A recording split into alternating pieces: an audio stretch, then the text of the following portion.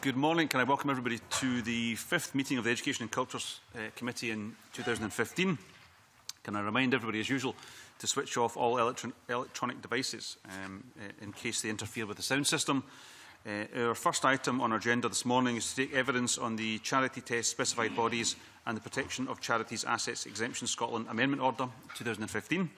Can I welcome Fiona Hyslop, Cabinet Secretary for Culture, Europe and External Affairs, and her supporting officials from the Scottish Government. Good morning. Morning. To all of you. After we have taken evidence on the instrument item 1, we will debate the motion in the name of the Cabinet Secretary item 2. Officials are, of course, not permitted to contribute during that part of the formal debate at item 2. Therefore, can I invite the Cabinet Secretary to make some opening remarks? Thank you, Convener. Good morning, committee members. I believe that public bodies responsible for looking after our treasured national cultural resources, such as Historic Environment Scotland, have charitable purposes at the heart of their existence. And there are many examples of public bodies with charitable status looking after the historic environment, including ARCAMs in Scotland and the historic royal palaces in England. The committee will recall we discussed the implications of charitable status for Historic Environment Scotland last year. We examined a wide range of issues in some depth, focusing especially on the potential impacts for other charities in the sector, the risks of conflicts of interest, and we also discussed the potential financial benefits and other less tangible benefits of the special role that charities contribute to public life. In the end, it will be for the newly appointed Board of Historic Environment Scotland to assess the benefits of charitable status for this body at this time. However, before they can make a decision whether or not to apply for charitable status, ministers must amend 2 existing orders which would exempt Historic Environment Scotland from certain provisions of the Charities and Trustees Investment Act 2005. And the order under consideration today will make those amendments. First, Section 7(4) of the 2005 Charities Act prevents bodies which are subject to ministerial direction from becoming charities. This means that generally public bodies can't be charities. However, the Act also includes powers to exempt certain bodies from this provision, allowing them to become charities while being subject to ministerial direction. This reflects the specific nature of some public bodies whose activities clearly serve charitable purposes. The exemption is already in place for other national collections, including ARCAMs. It is therefore logical to extend this approach to Historic Environment Scotland, which will hold a national collection relating to the historic environment. The draft order achieves this by adding Historic Environment Scotland to the Charity Test Specified Bodies Scotland Order 2006, which lists exempted bodies. Second, Section 19 of the Charities Act protects the charitable assets of bodies when they cease to be charities. It requires them to continue to operate those assets in accordance with their charitable purposes and allows OSCR to transfer such assets to another charity. Now, the Act includes powers to exempt specified bodies from these provisions, in this case ensuring that assets which were funded by the public purse remain under ministerial control in the event that a body were to lose or surrender charitable status. This exemption is already in place for other national collections, and I'm proposing to extend this approach to Historic Environment Scotland. So, finally, this order delivers on the Government's commitment to treat HES as we treat our other national cultural collections and as we already treat our ARCAMs. I believe this approach has the support of all key stakeholders, and I would welcome this committee's support, and I'm happy to take any questions. Thank you very much, Cabinet Secretary. Do members have any questions they wish to raise? Liam. A question, possibly a comment. Convening, we've had discussions with various statutory instruments that have been brought before us about the detail under the section on consultation. Now, I think the consultation here does quite appropriately point to the discussion we had within the context of the bill, and I think you've alluded to that again this morning, Cabinet Secretary. I think my concern stems from then the sections on impact assessment and financial effects, which do rather kind of gloss over the fact that there was quite a robust debate during the passage of the bill about the likely impacts, whether the qualities impact or probably more likely the financial impact on other bodies. I think the National Trust were particularly vocal in that regard. Now, the government's taken its view, Parliament also has kind of taken a view, but I think just for the purposes of transparency, that it would be helpful with a policy note to maybe better reflect that discussion and the points that were being made on both sides of the argument. There's quite a lot in there. I think the point, well, first of all, in the consultation, I deliberately made sure the committee was aware during the passage of the bill the issues around the impact or not of having charitable status. We made it quite clear during the examination that the viability of the new historic environment in Scotland was not dependent on whether it had charitable status or not. So there's quite a lot of, I think, proactive provision from the government in terms of what the implications were in the consultation of the bill, which was only last year, and that was a very full consultation. Similarly, as you quite rightly reflect, there was quite a lot of discussion about the impact potentially on other bodies. That was determined, and that discussion was taken at the time that we were looking at the actual bill itself, and indeed this committee made a number of comments during your Stage 1 report, but also in the series of debates. I think, if you could recall, the final issue which gave comfort to other organisations, including the National Trust for Scotland, was that HES would operate under the Historic Environment strategy, which has brought everyone together. We've got a Historic Environment Forum for the first time, bringing all the different agencies together. And the key issue, again, comes into the point that why it's important that we have this order is that the ministerial direction I may want to use in the future, remember, reminding you, I've never used it before in 7 years for all the bodies I've had, is if for some reason Historic Environment Scotland worked in counter to the interests of the wider historic environment, for example, where somehow doing something that was detrimental to any other bodies. So the protection that charities have would be, and other bodies would have, is within the Historic Environment strategy, to which they have to, Historic Environment Scotland have to make sure that they're supporting. And if there wasn't, that would be an issue. That was an issue Mary Scanlon, quite rightly, tested during the provision of the bill. So actually, we've had quite a lot of discussion already, fairly recently, by this committee on these areas. And I think, finally, there is a lot in the question, I think it's a very important question, is, well, what does it provide? Having charitable status would, for example, allow Historic Environment Scotland as a charity to help the whole sector grow the cake of what might be provided. The concerns people had is that limited resources, everybody competing, that's a detriment. Where the Historic Environment Forum and the discussions are that we've been having to date are taking us is actually we should expand what we're doing and try and grow the cake and the availability. Obviously, in terms of Historic Environment, if it chose to, we're not saying it has to, it will be up to the bodies to decide. It would have access to gift aid, rates relief, etc. But also, importantly, in working with other organisations, they might be able to, for example, approach the European Commission for funding in a way that government bodies can't. They wouldn't be able to do that just now. But in doing so, the sensible way of doing that is to work with other bodies like the National Trust, etc. So it's enabling. But at the end of the day, whether or not, the debate today is not whether or not it should become a charity. That is a debate for the board to take and for them to decide. And the debate today is, if they so chose to become a charity, is it sensible that they are treated the same as other collections that would, one, allow ministerial direction if there needs to be, and I've gone through this, I think, a lot with the committee, that would be a certainly last resort, has never happened to date, and things should be resolved far in advance of that. And secondly, if for some reason, if it did decide to become a charity, but at some point in the future either decided not to be, or had charitable status taken away from it, public money that's invested in public assets would still come back to ministers, and they would be in control of that instead of Oscar. So I know that's a long answer, but there was a lot in that important question from you.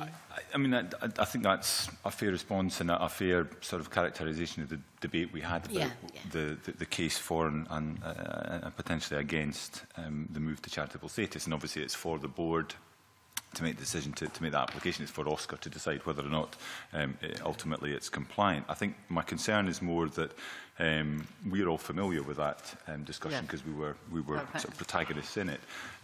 But just looking at the policy note here, and particularly in relation to financial effects, this is the impact of charitable status was considered during the Business and Regulatory Impact Assessment carried out for the 2014 Act, which found that there would be no financial impact. And I think that does rather gloss over what was a lively debate, albeit that ultimately came down on the side of saying, well, this bill should proceed. It ultimately will be for the board, and there are reassurances that have been provided. But I think probably as a committee, we will want to return to this if in the event National Trusts or others come back to us and say, you know what, in practice this isn't working as we were assured. Well, I think that's in relation to the wider policy context. So the convener of the clerks can correct me if I'm wrong, but when you're presenting an order, when you're looking at the financial impact is on the order itself and on the public purse, as in, will it have an impact on the body, considering in this case Historic Environment Scotland, or will there be a financial impact on the government?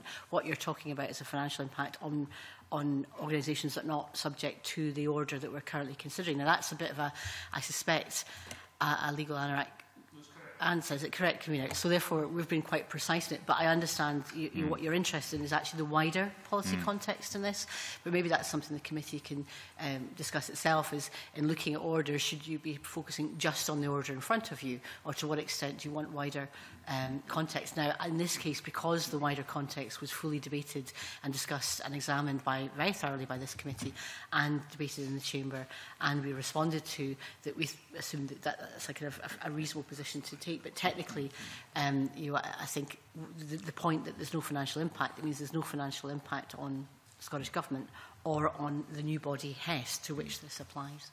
I'm sorry, Convener, I think I'm in your hands on this. No, that's fine. Thank you very much. Just for to remind members, we did agree at the time that we would probably come back to the bill or the Act later this year and look at it again. So that's already in the work programme for us later in the year. So, Chick Brodie. Good morning. Good morning. You said there's no financial impact, and yet earlier, Cabinet Secretary, you mentioned that it may allow the body HES to apply for European funding, etc. I mean, what is actually driving this change? Well, if you go right back to the beginning, and I don't think the member was in the committee at the time we took evidence on different bodies way back. One of the issues around HARCAMs, and I gave a commitment to the commissioners in HARCAM that we would protect basically the kind of underlying tenets of what HARCAMs provided, and that would not be compromised. Now, one of the issues there was particularly in relation to their education service. We were very keen that the element of their education service, which was charitable, would be able to be accommodated in the new body. So that was one of the areas. Also in relation to opportunity, whether it's gift aid or rates relief, there was somewhere, we reckon, between 1.4 million and 2.1 million thereafter could be gained by having a charitable status. So there is a financial impact? For the body itself, if it chooses to do so, right? If it chooses to. This order does not decide whether or not the body should become a charity. All it does is enable them, if they so chose, to become a charity, but to protect ministers, that they would be allowed to have minister direction. So what you're examining today is not whether or not it should become a charity, but whether or not, if it decides itself to become a charity, that ministers would have still powers of direction, as we have under the other, with its National Museum of Scotland, National Galleries, etc. And also, which I think would be in the interest of the public, that if at some point in the future they decide they either had charitable status taken away or they chose not to be, that the assets would not be determined by Oscar but would be determined by ministers. So it's kind of similar to my answer to Liam, is that what we're addressing here is the order and what the order does in relation to the Charities Act. It's not a decision as to whether or not it should become a charitable status. That was thoroughly discussed by the previous examination of the bill itself. So again, comes back to the financial impact, is about the impact of the order itself, and the order itself is about powers of ministers, not actually about the powers of HES. Is this indeed any of the other governmental charities? Have they been contested by other members who subscribe to Oscar, other charities, in terms of the protection of the assets by the government? It was I would correct me, 2005 is the Act that we're debating. I remember taking part in that at the time. In fact, it was a strong view of Parliament that our national collections, and it was cross-party, that our national collections should have the powers to be charities, so it could be listed as charities under the Act, but there was also recognition, the checks and balances, that they didn't want them to be completely exempt from ministerial direction. There may be some instances, probably corporate governance or that kind of area, and as I've said, under my term as a minister, and it's now coming on 8 years, I have never used a power of ministerial direction on a body, but it's like a safety net if it needs. But that really was my question. My question was, I understand that, and and subscribe to it somewhat. My question is, can it be contested by other non-governmental charities in terms of how they wish to protect their assets? Well, you might want to explain what you mean. Why would somebody want to, like another body? The relationship is between us and the national collections. It's not with other charitable bodies. Why would there be other charitable bodies? I don't understand the premise of your question as to why you think another external body would challenge whether or not there was ministerial direction or whether. No, I'm saying we've been specific that there's one rule for government in the charitable status. And I understand why we want to protect these assets. And another rule for other charities who may have or may wish to have an asset distribution model or activity. Well, take for example, I think the National Trust would not take kindly to this committee or this Parliament or this government saying to them that if at some time they wanted to change their charitable status, that the state would take control of all their assets. I think that's what you're implying, and that are you suggesting they might want to have the same treatment? As no, I'm talking about other charities versus the government in terms of the rules specifically applicable to the government in terms of control of the assets. I mean, I take your point in terms of the assets, but as I understand it, I may be wrong, that should charitable status be removed, then the assets are the government's anyway. I'm just saying, what is the comparison between non-governmental bodies and governmental bodies in terms of... Do you want to try and answer that one?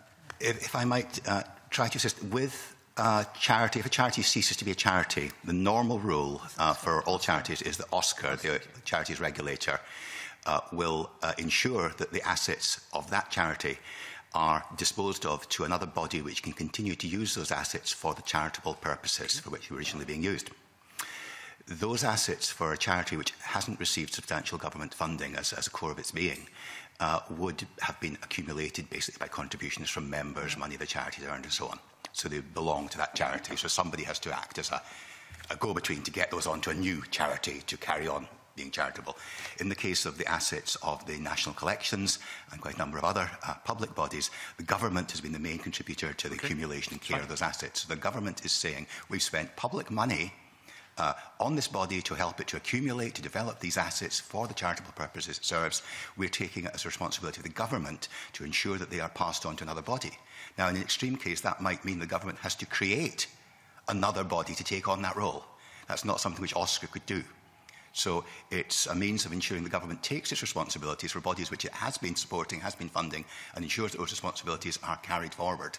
So it is a special arrangement for government bodies, but it's a special arrangement for government bodies because they contain money which has been given to those bodies over many years by the government to accumulate the assets which are supporting the charitable purpose. So that's what Convener said in terms of my previous answers. It's in relation to the public money aspect that had been invested over many years, which is of interest. And I think, again, this committee, the Parliament, and the government and the public in Scotland would have real concerns, after many generations of investment in national collections, were they then to be distributed to other bodies other than government to decide what to do with. Okay, thank you.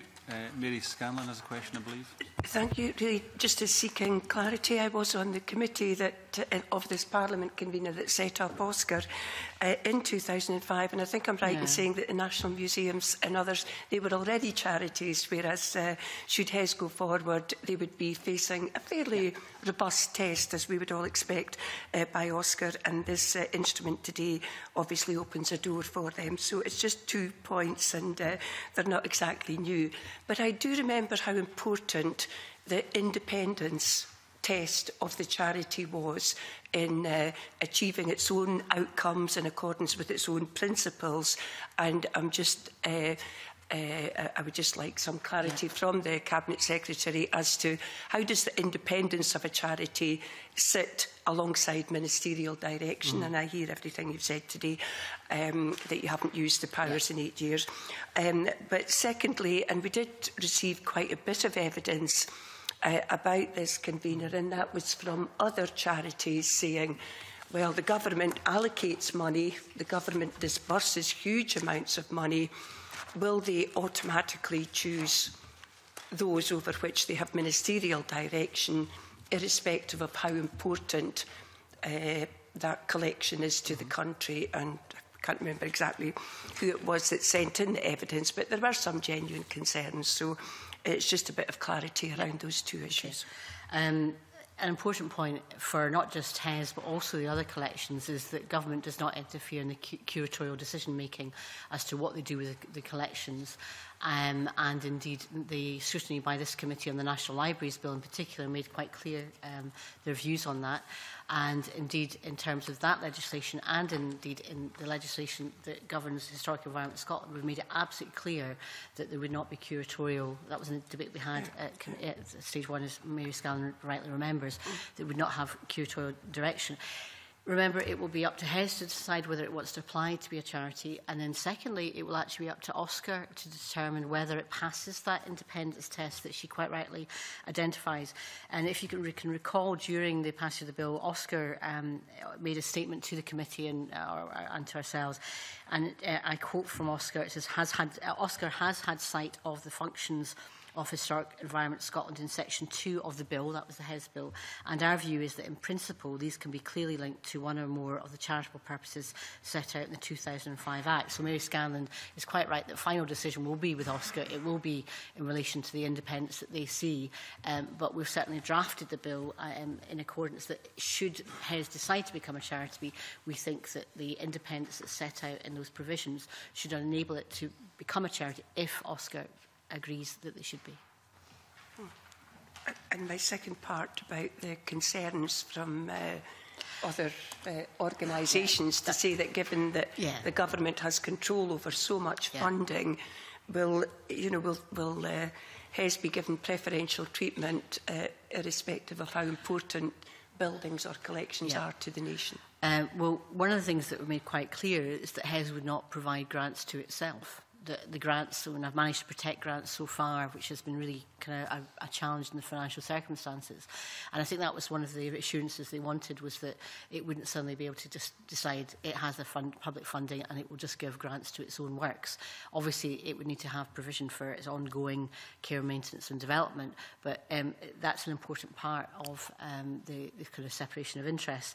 And also the historic environment strategy is one of the purposes is to enable collectively all the different bodies to try and sort of share what the priorities are. You know, is it the buildings of castles? Is it the streetscapes of our conservation areas? To try and actually work collectively to make the most of what we have in challenging times. So actually, the historic environment strategy, the forum that I put together, will help actually collectively Scotland decide what the priorities are, as opposed to one sole body saying they will determine everything that will happen in that area. Sorry, it was really more about the government, you know, having ministerial direction and also having the ability to disburse funds. There may be preferential treatment. It was just for clarity. I haven't got an issue with it, but I do think it's worth raising because it was a concern during evidence. Well, I think as a government minister, the more resources I can allocate with the committee's support to Historic Environment Scotland, the better for everybody, because not only would HES get the benefit of that, but other bodies as well would. So that's the route for disbursement. And if you separate that they won't be able to give grants to themselves, that actually gives the protection that a lot of the that was the point that actually a lot of organisations came to us about and were satisfied with our response on that. Okay, thank you very much for that. I'm going to move now on to item 2, which is the formal debate on the instrument. Can I invite the Cabinet Secretary to speak to and move the motion? Convener, I'd just like to just move that the Education and Culture Committee recommends that the charity test specified bodies and the Protection of Charities Assets Exemption Scotland Amendment Order 2015 be approved. Thank you very much. Do members wish to make a contribution? No. I presume you don't want to make any other further comment after that? No, I'm comfortable. Okay, can I put the question to the committee that motion S4M 12362 be agreed to? Are we all agreed? We're agreed. Thank you much. I suspend the meeting and will allow the witnesses to change over. Thank you very much, Cabinet Secretary.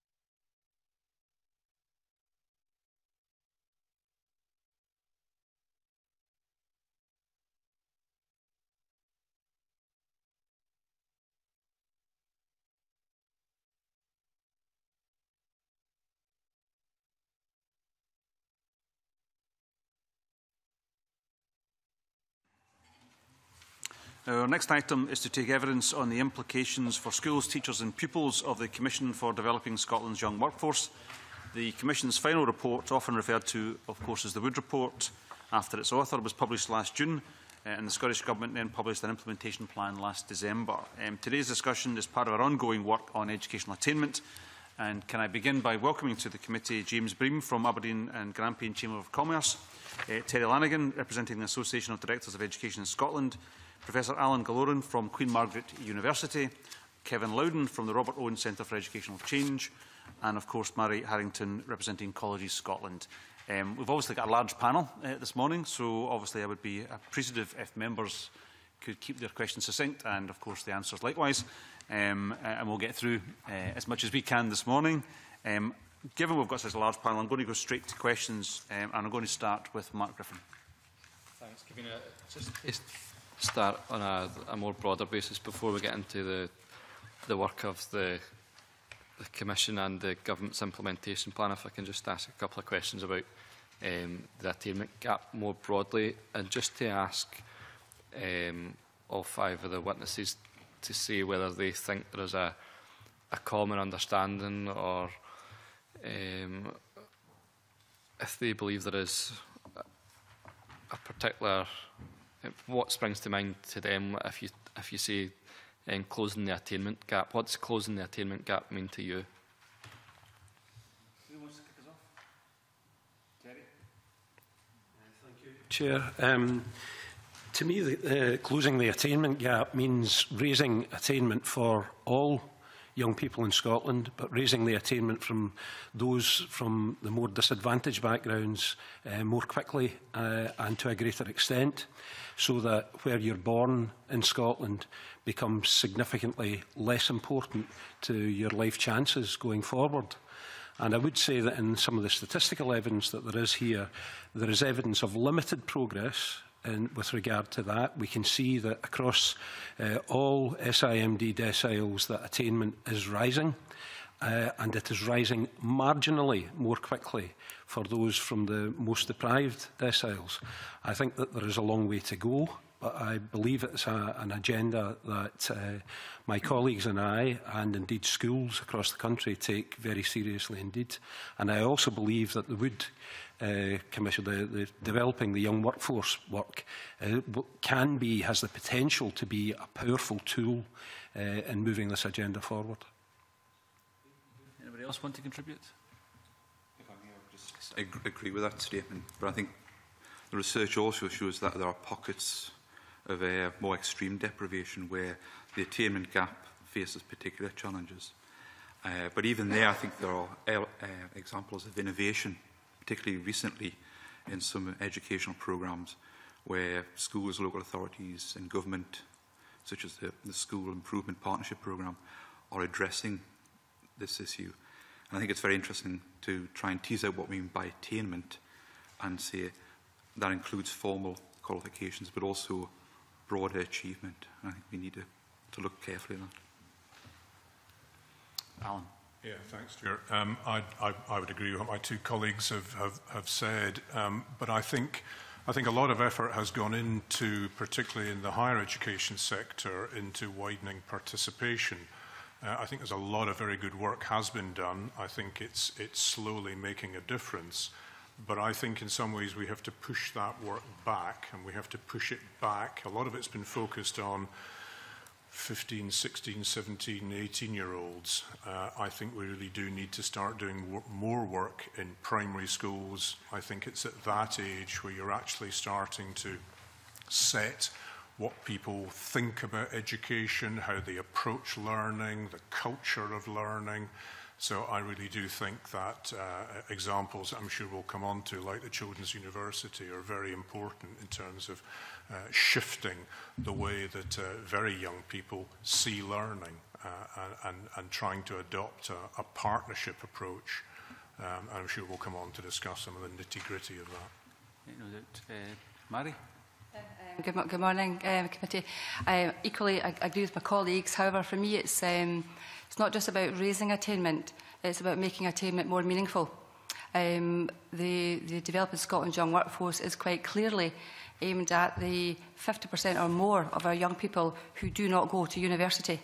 And it's about addressing the qualifications and pathways that those young people currently are studying, with a view to improving them quite radically in terms of going forward. So for me, it's not just about raising attainment, it's about meaningful attainment.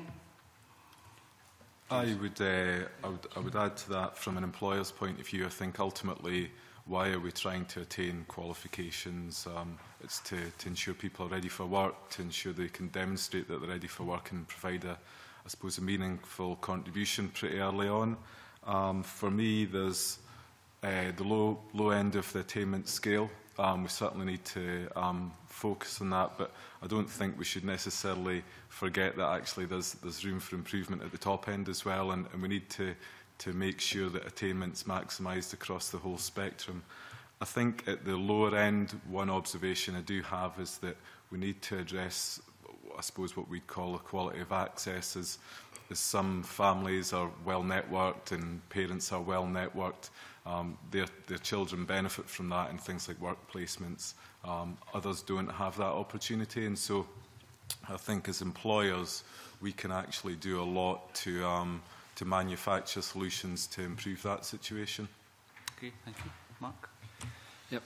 I mean, some of your answers lead me on to my next question, and we've had evidence, written evidence, suggesting that measures of attainment should be changed and that more credit should be given to those vocational qualifications.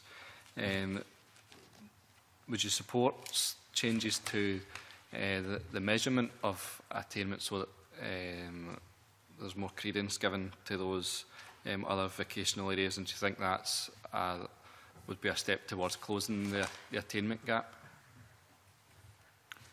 Mary? I think that's obviously a valid point, and it's a concern that has been raised. I think it's important to recognise that different qualifications are about measuring different things.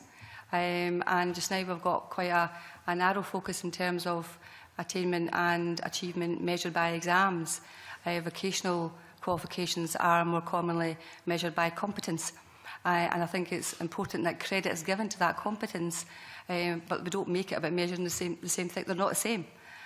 But it's about upping, I think, the value and credit that we give to assessing the competence of young people. Because I think that's where you can look at volume and breadth and depth of study, which is every bit as valid as your ability to pass an external exam. I think we just have to be a little bit careful about separating out vocational and academic. It makes me rather nervous, and I wouldn't want us to create or to look at creating two-tier systems where some people are just going for vocational. I think it's very important that we look at, in any kind of education, both of those, that we're looking to develop in young people skills that are important for vocational outputs, but also there are some academic and there's some theoretical and conceptual stuff. I think we can do both. I think there should be a blend. I don't think it's an either-or. Terry, I would absolutely agree with that last contribution. A number of the submissions make the point that what we require here is a cultural change in Scottish society, and it's about the perception of the importance of vocational education or employment education, or call it what you will, because I believe that that vocational education is as important to academic young people as it is to others. I mean, I think it is a false dichotomy when you talk about vocational as opposed to academic. If you think about it, the most high tariff courses in Scottish universities, medicine, dentistry, veterinary medicine, are the most vocational qualifications that you can get. So, you know, the skills that are developed through work-based learning are as important to everyone in society. And I think that one of the challenges is about persuading Scottish society, and particularly parents, not exclusively parents, but particularly parents, to recognise the value of different routes to lifetime achievement. And that a modern apprenticeship, for instance, can be just as valuable to a youngster and can lead to a degree-level qualification while that young person is earning a wage, just as much as going straight to university, which there has been a sort of mantra about getting the maximum number into university. And for some of our young people, and we know this from the dropout rates at the end of first year, that is not the most appropriate route. James. I'm, I suppose, less concerned in some ways about measures about attainment when we look at what employers actually tell us, that 60% roughly of employers will say that the main indicator to whether a young person is going to be successful in a job is whether they've got relevant work experience, and yet 80% tell us that most of the lack of work readiness is because of a lack of work experience. So when we start to speak about attainment and start to look at things like vocational activity and how people learn, the two of them go hand in hand. So I think if you can get that whole work experience thing right, the way we look at education in terms of its interaction with employers, the cultural change needs to move through to an actual behavioural change. So work becomes very much ingrained in it, and you know, I think we're of the view that the old-fashioned way, as I had it, of 1 week work experience does the job. You know, it simply doesn't, and I think, you know, moving that forward would be a huge thing for employers and young people. Okay, thank you. Okay, Mark, check. Yeah, good morning. Just if I may, just on this, you know, this vocational versus academic qualifications, we all agree, I think, that there has to be a greater balance, but there's not.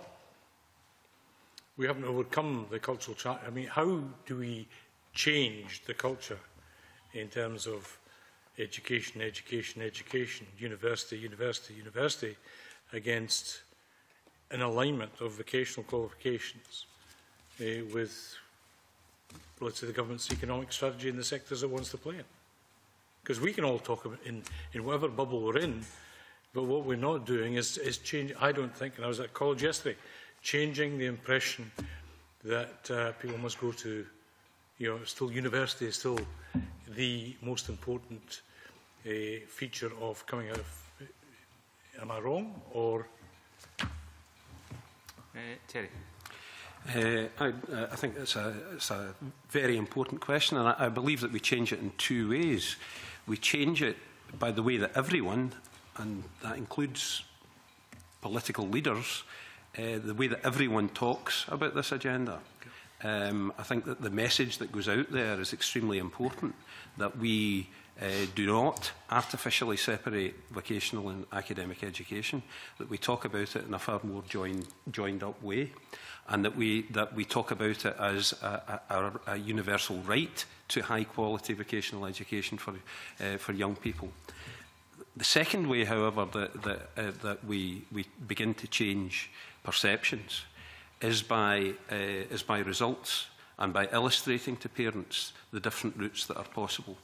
So that, for instance, if I use a local example, there has perhaps in the past been a perception by parents that college is a less attractive option than university, less academic option than university. We've now got a partnership with West College Scotland where a group of youngsters from one of our secondary schools, and it's going to be rolled out to the rest next year, are doing an HNC in engineering part-time at college this year, and the rest of their subjects in school. And what that is showing parents, and parents have fully bought into it, is that this is a role for the college sector which is as appropriate. Now, some of the youngsters that are doing this intend to go on to modern apprenticeships. Others intend to go on to do engineering at universities. And so what the parents are seeing there in that small example is the fact that a college education can be as valuable both in vocational and in academic terms to a range of youngsters of different abilities. So I think it's about illustrating the power of different routes to achievement. There's a lot of misunderstanding about the nature of modern apprenticeships at the moment. We need to get the message out there about how that can unlock a youngster's potential in a different way from the straight university route. Mary. I think in addition to that, the key difference I think, in terms of this particular step change, and it is a step change in our education system, is that at least half of the recommendations that come out of the Education Working for All were in relation to employers. And I think this particular change has already got significant buy-in from our employers across Scotland. There's 2 regional investing groups already established. They've been looked at right across Scotland. It's actually got quite a momentum already in terms of employer support, and I think that's what, in terms of working with partnership with the schools, with the colleges, in fact, it's a significant buy-in from employers that I think has got the potential to really drive forward this change in our system. Okay, Kevin and then Alan. I would agree with the comments there. I think what historically parents' views on the value and the esteem of vocational education have been important, but also the attitudes of school staff and school leaders and the pressure they feel under to move towards academic outcomes. And I think there's always been pressure for schools to perform in there, even though the political message may have shifted towards the message we've heard around the table. And I think the culture more broadly is changing, but there are still mixed messages, and I think schools still feel the pressure. Okay, Alan.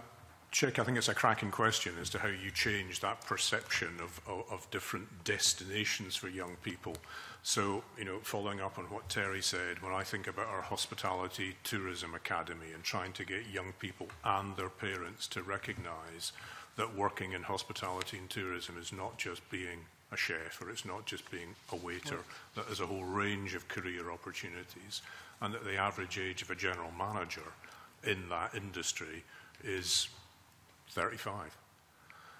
And you look at what people are earning, and you look at what opportunities there are in that kind of industry. But many parents will look at hospitality and tourism and think, you've mentioned medicine or you mentioned law. So it is about changing that perception within the country as to the value of different destinations.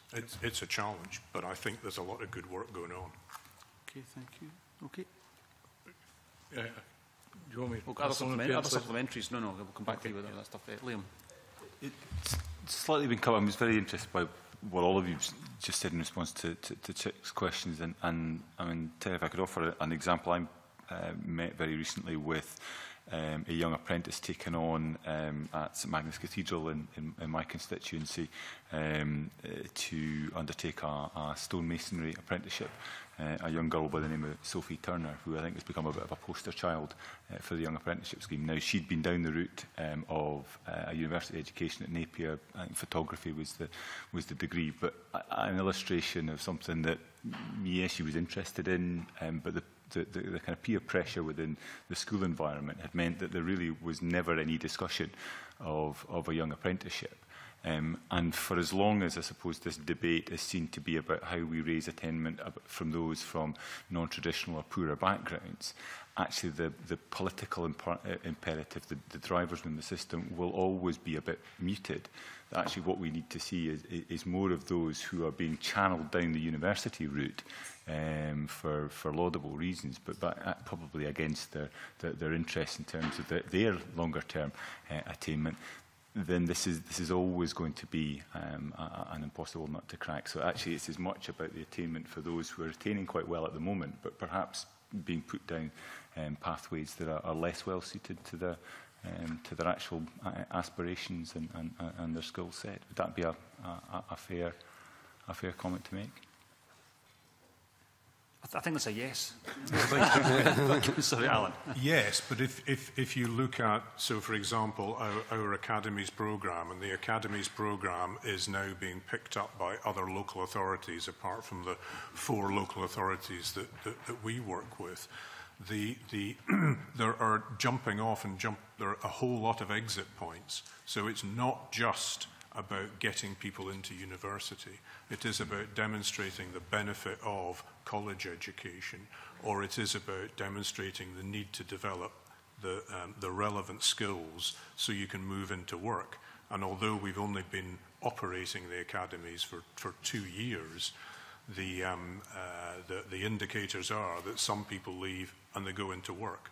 But what we're hoping is that they go into work with a better idea as to what that work is, with better attitudes, better understanding and a better link with employers so that they're successful in that work.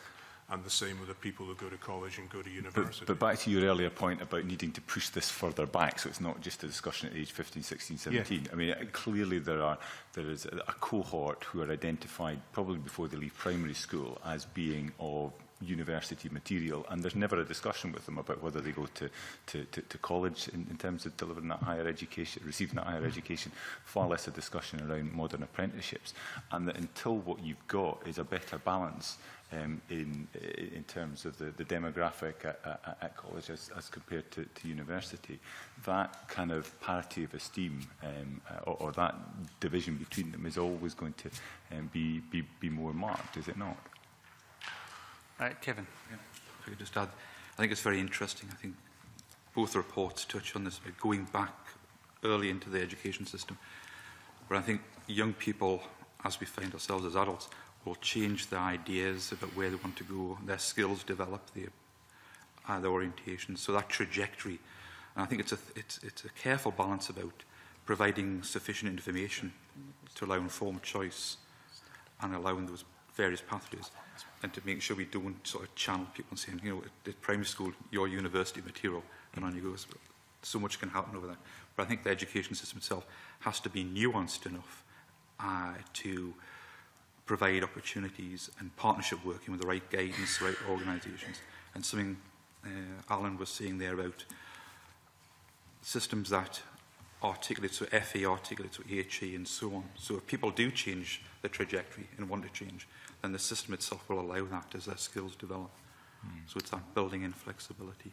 Okay, James, you wanted in? Yeah, I suppose that ultimately, if one goes back to why do any of us learn, it's you know, to progress ourselves, get more money as a young person. It's that kind of simple thing that inspires people. And for me, the culture change comes in a large part through a communications process which shows inspirational people who have achieved great things without having gone to university, and there's a huge amount of them out there. If you look at the way the North East, most of the industries have grown up there, particularly oil and gas and food and drink, many of the fast progressing young people have come through what I suppose you will call vocational type education, or modern apprenticeships or apprenticeships of some sort. We just call it, I guess, a way to get into a job. So celebrating success has got to be a huge part of it, and actually what that success pathway has been should be immaterial, really. Okay, thank you. Colin Beattie. I've got a wee concern over perhaps understanding of some of the terminology. I'll give you an example. Glasgow City Council gave a submission, and they stated, we need to have a clearer shared understanding of vocational courses and not imagine that vocational courses are in any way worth less than an academic course. Medicine is a vocational course. On the other hand, North Ayrshire Council's submission said, reorganisation of schools must not be done at the expense of our highly academic pupils. Scotland's workforce will still require doctors, dentists, lawyers, accountants. So there's two bodies who clearly have a different interpretation of what vocational means. How big a problem is it, and how do we get consistency? Well, I think it's a massive problem in terms of how societies place hierarchies in terms of jobs, and you know, the tradition for medicine, for law to be seen as the pinnacles of achievement. I think we all have a responsibility to actually challenge what are established orthodoxies in terms of why is medicine? I mean, it's plumbing, for God's sake. Well, sounds like fighting talk. Well, why not? I mean, you know, be provocative. yes, there's a lot of theory in there, but should we not challenge why do you have to have 5 A's at higher in order to be a doctor? Does that make the best doctors? And I think medical schools are challenging that. I think medical schools are looking at that they need a wider range of people. So I think we all have a duty to challenge that hierarchy. Okay. Terry? I think, Chair, Mr Beattie raises an interesting question, and I think it is partly a question of nomenclature. I do think that traditionally the division between vocational and academic education has been one that where one was seen as being inferior to the other, and we're actually trying to get away from using the term vocational to try to get away from that sort of division. I would be much closer to the Glasgow definition that you gave than the North Ayrshire, I have to say. But I think that to start to talk about education for employment, employability skills, these are things that everybody needs. So I think that language is important there. And I wouldn't for a minute try to in any way undermine the importance of academic education, and a strong academic educational system is going to be very important to Scotland's future. However, the fact is that in schools, traditionally, the people who are delivering education are people who have come through the academic route and therefore are predisposed towards thinking that that is the route to success. And it's that sort of mindset that we need to get beyond. And as I go back, I think that there are a number of ways that we do that. One of them can be through changing the terminology that we use, but the other and more powerful one is by illustrating the different routes to success and the sort of opportunities that these can open up for young people. I think I would agree, Mr. Beattie, that there is almost a conceptual fog. And it'd be interesting, I think, if you had a meeting between the people who made those different submissions and talked for long enough, you'd find they're probably talking about the same thing. And I think it's interesting when you do, you look at the surveys over the last 5-10 years of employers UK-wide, when you drill down, what they're often talking about isn't a narrow vocational definition, it's these more generic skills that will allow people to adapt to change, teamwork, and so on. And so the boundary between the narrow vocational and academic is blurred. But I think it's something perhaps the work that is set out in these reports perhaps has to start addressing first, is to try and get a consensus about what are we talking about here, and to say, what do we mean by vocational, what do we mean by academic, and then somehow address this parity issue. James. Surely if we can't Sorry, Colin, James. Sorry. So I guess whatever industry we're in, we use jargon, unfortunately, and it's usually used within the industry rather than people from outside the industry. And as somebody from outside the education industry, it is sometimes tricky to get through all of this stuff. I think ultimately, when, again, coming back to what makes people employable, 9 out of 10 people say communication, teamwork. 8 out of 10 will say customer service. You don't actually see any of those things in a course syllabus. They're not subjects, they're things that people can do. And I think as part of this process, we need to move away from thinking about subjects and what has become a kind of less than challenged way, and move more towards what people can actually do. That would be a huge change, but maybe one worth thinking about. Clearly, there's a problem here if we don't have a consistent approach and a consistent understanding of what the basic terminology means. It seems to me that an awful lot of vocational courses and educational policies are tending to be directed towards pupils that are not performing well academically, or perhaps are a bit disengaged from school. And that seems to be the box into which vocational courses are being dropped at the moment. How do we move it on?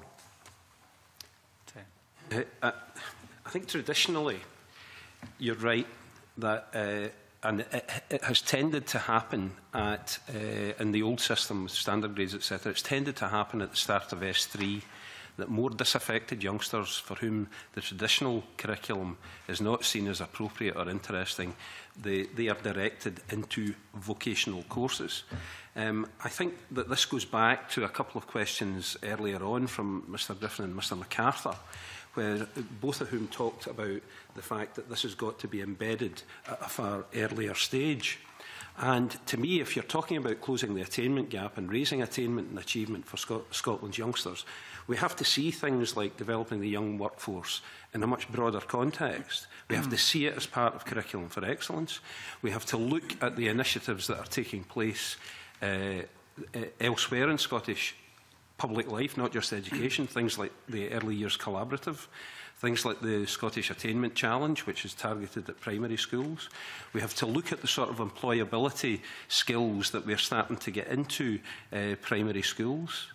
My own patch, for instance, all primary sevens and about half of our schools get a week's work experience in the school kitchen.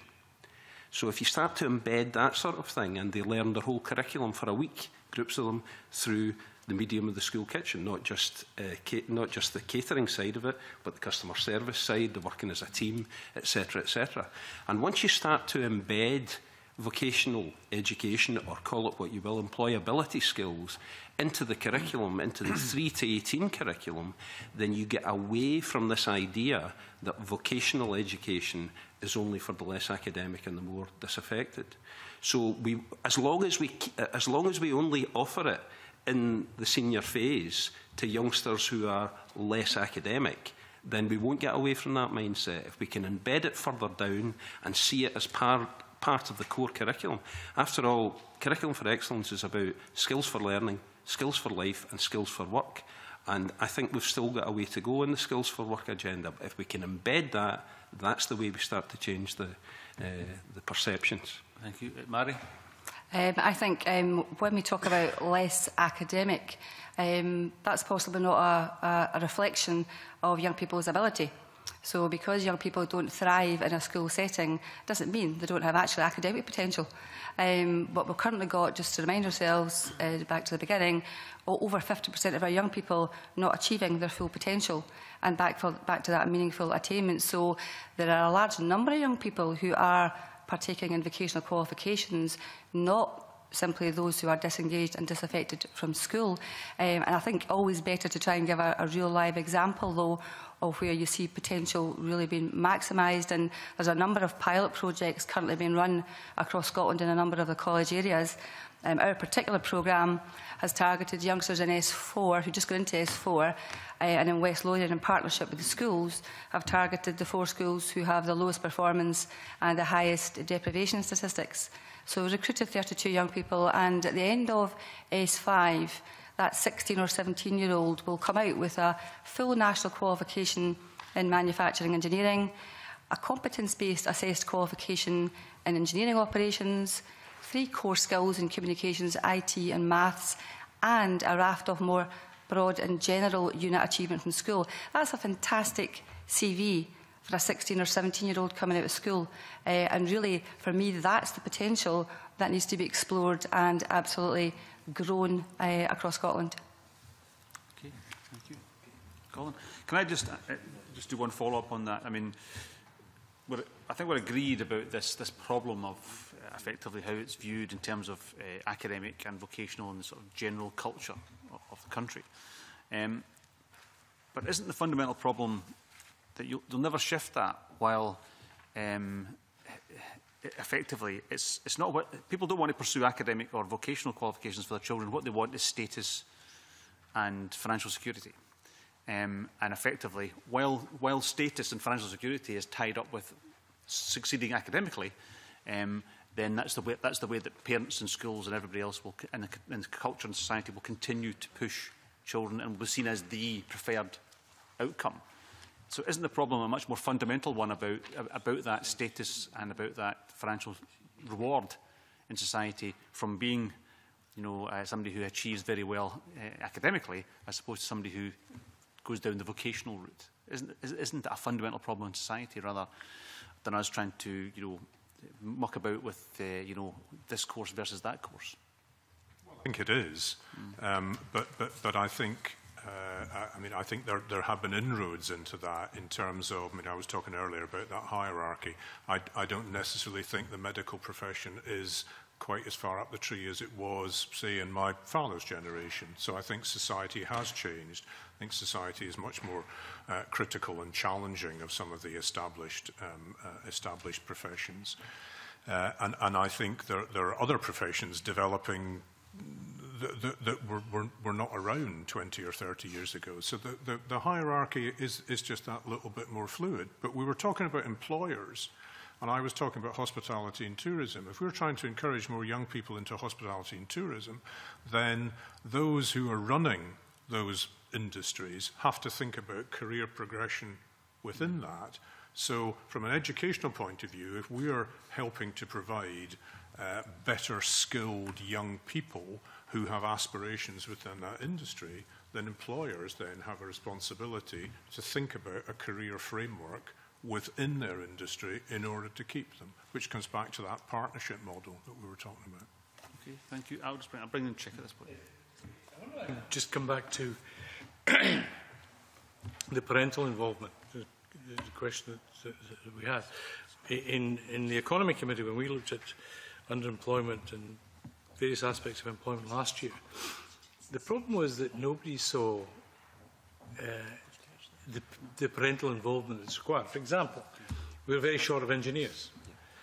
The number of women involved in the engineering industry, particularly in oil and gas, is reflective of the fact that they're either in admin or if the ones that are on the oil rigs are in catering, because it's seen as a dirty job by parents. Now, I just wonder what mechanism there is, and I know that, you know, the excellent work that QMU do, when we've had this conversation about the hospitality industry.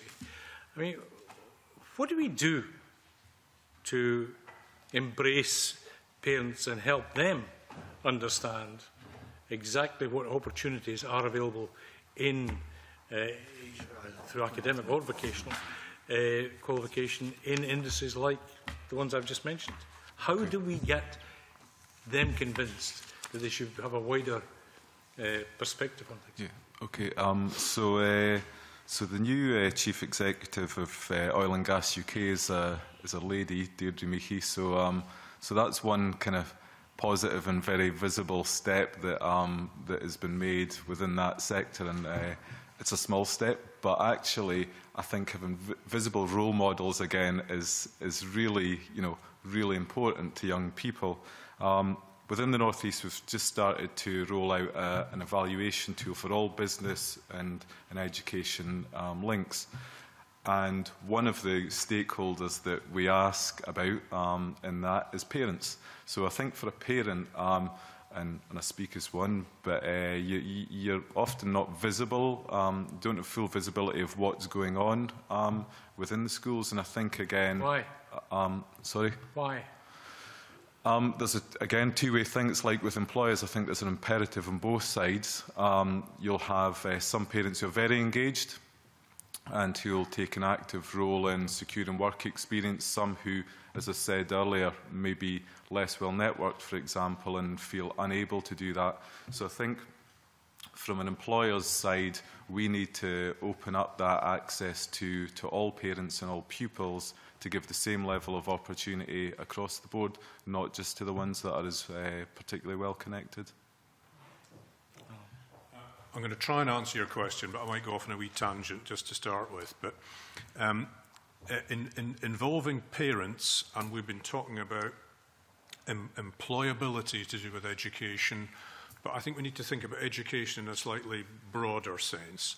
And if I take the example of the Children's University is to try and use the idea that not all young people will be turned on by the formal curriculum within schools. Therefore, we try and use other activities that young people are involved in and try to get them to see the learning potential around them. And if you look at a lot of the activities around schools, it tends to be a lot of the mothers that are involved. So how do we get fathers involved? So using sport. through the Children's University and getting young people and getting fathers involved in helping out with sports teams or swimming or whatever. So I think it's about trying to have a renegotiation of the relationship within education between young people, parents, schools, employers. You have to allow the parents in. They have to see that where there's a role for them. And for some parents, schools are big, scary places, either because they've had bad experiences themselves or just because the school has that kind of formal aura about it. So there's quite a lot of breaking down barriers to be done here. And again, one of the things with the Children's University is you have regular graduations. So the children, I don't know how much you know about the Children's University, but it's a system that's accredited and they get stamps, and children love getting stamps. And once you've got a certain number of stamps, you can graduate. And you come to the university, and therefore you come with your parents. So you're actually coming into a higher education institution. The parents are coming in, the young children are coming in, they've got their bonnets on and their gowns and what have you. But it's seen not to be such a scary educational place. Breaking down barriers, I think, is really important. Just building on what Alan said there about, I think you have to engage with parents first, regardless if you want to engage them in education, to get them to look at the value of vocational education, whatever it is, the agenda. One of the big challenges across education at the moment is engaging with parents. And I think in the research we've seen in the past, if parents can be engaged closely at school and you can demonstrate that what you're doing makes a difference to the quality of life for their child and the life opportunities, they're more likely to become engaged. And then once that sort of relationship starts building, you can then engage them in debates about, life choices, course choices, and so on. But I think there's that fundamental level. Okay, thank you very much. I want to move on. Now coming. You've got a small supplementary? Well, I'll pick supplementary from Gordon, then I'll bring in Mary. Right. I mean, you mentioned the importance of parents and parents' attitude, etc. But I've got, if we're really wanting to try and close the attainment gap between those individuals that are from our most marginalised communities as opposed to the rest of the general population, how do we get parents to switch on to the importance of education, full stop, not just vocational or academic education, when they're in a situation where they might be juggling 0-hour contracts, there might be part-time jobs that they're having to deal with, they've got DWP sanctions. Unfortunately, in that scenario, their children's education is pretty low down because they've got the stresses of everyday life. So, how does that play? And if you're going to turn this round, how does that play? That illustrates the wide spectrum of the challenge here. Yeah. And I think there are some really good examples across Scotland and wider, but certainly in Scotland, of schools and partnerships, educational communities that are doing just that. And it is by thinking more radically and innovating and going out into the community, almost outreach, working with community learning and sort of partnership work. So it's not just education. Education is one part of that. And it's these more innovative, outward-looking approaches that are starting to engage with parents and making a difference. And I think right through this proposed programme here, it's looking for examples that work like that and trying to mobilise that knowledge across the system and translate it as appropriate to different contexts. But I think there is practice out there that has already started doing that. But it needs innovation, it needs creativity and a bit of risk-taking. Okay, well, very, very quick answer if you don't mind. I want to move on, but Mary and Terry want to... I think just to reinforce the point that parents who are struggling are nonetheless every bit as committed and want the best for their children. It's their ability to support their children that needs more support, and that's where I think we, as the organisations who are tasked with supporting them, have to use our very best resources and interventions at the very best time to get the best outcomes for those young people, and that can only be achieved in partnership with others in the schools and local authorities, but that's absolutely our duty. Okay, thank you. Terry, very briefly. Yeah, very briefly, I think you're right that this is a big challenge to engage this group of parents, and I think it's not just education alone that has responsibility for that. I think that society has a responsibility to try to pull these parents into the system, and schools do need imaginative ways to engage them. Having said that, I do think another important factor is that if we make the curriculum more meaningful to young people, if we enthuse young people about learning, including the young people from the most disadvantaged groups, then that is a way in which ultimately parents will become more engaged. Because one of the issues has been that youngsters from these disadvantaged groups have become disengaged from education. If we can get them talking positively about their experience, if we can address their needs through school, and there's some evidence that we're beginning to do that with better staying on rates, etc., from more deprived areas, then that's a way, I think, of pulling parents in. Okay, thank you. Mary. This is okay. Sorry, I was daydreaming there. Sorry. You should never say that on the we're talking about attainment in the Wood Commission, and I'm just slightly concerned about the way that the discussion's going, because it seems to be that you get to the age of 14 and 15 and then we think, oh gosh, we've got a problem, we better do something. And the convener will not forgive me for raising Audit Scotland again, but in the report last year, I have to say I was quite shocked that, you know, for example, you've got Inverclyde and East Lothian, same level attainment, but hugely different levels of deprivation. You know, so deprivation is not the only answer here. I think the second thing that shocked me, there's no independent evaluation of what councils spend on schools and the achievements and attainment and wider achievement. And I think probably the most concerning thing is there's no consistent approach to tracking and monitoring pupils from primary 1 to S3. And then, you know, just the final point, 2% of primary 7s don't work at the expected level of numeracy. 2 years later, 35% of pupils don't achieve the level of numeracy. So my point is that I'm just concerned that because we're looking at attainment and the Wood Commission, that we're assuming that there's not a problem until somebody's age 14. And, you know, if you look at the unemployment rates, 2013 for 16 to 24-year-olds, the average, and we're very good at looking at averages, is 21%. It's 8% for those that have a degree, but the unemployment rate for people with no qualifications is 47%. And so I'm kind of concerned. I mean, I love the Wood Commission. I support every single element of it. But it's not the only answer to attainment and achievement. So I think what I'm asking for my first question is, you know, what is being done in schools? And we can't expect to start looking at this at age 14 or when people are unemployed. So according to Audit Scotland, we're not doing enough in schools. So can I maybe just ask you to address that before I ask my second question? If I could just... And then Kevin, if you don't mind.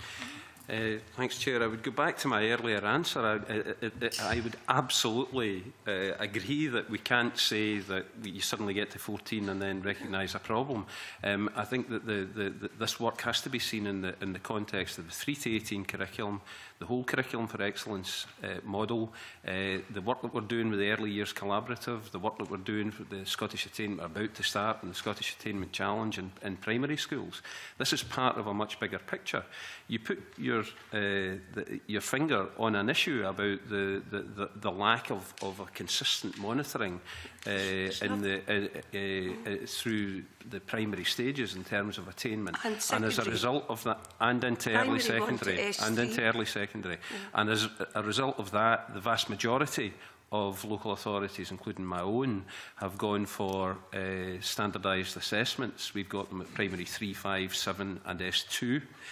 So we are beginning to build up a body of data that does give a robust measure of attainment. Not in every local it's authority. Not in every local authority, but one of the aims of the Scottish Attainment Challenge is to look at the use of data in the primary and early secondary school to see whether there is something that we can do to measure to measure more robustly the attainment levels. I think you put your finger on a significant challenge, but I would dispute the idea that we only see it as a problem at the age of 14. I would draw your attention to all those other initiatives and to the work that's going on in schools to try to address this at the earliest possible stage. Early and effective intervention is what everyone recognises works here.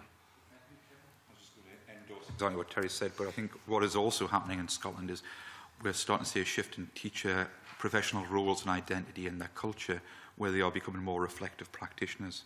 So that there is, external and sort of monitoring built into the system. But I think teachers are also becoming far better at reflecting on the learning of their and strategies. But I think you've accurately provided a pen portrait of the challenge in the wider context, and this is just part of addressing that. Okay, my second question, Convener.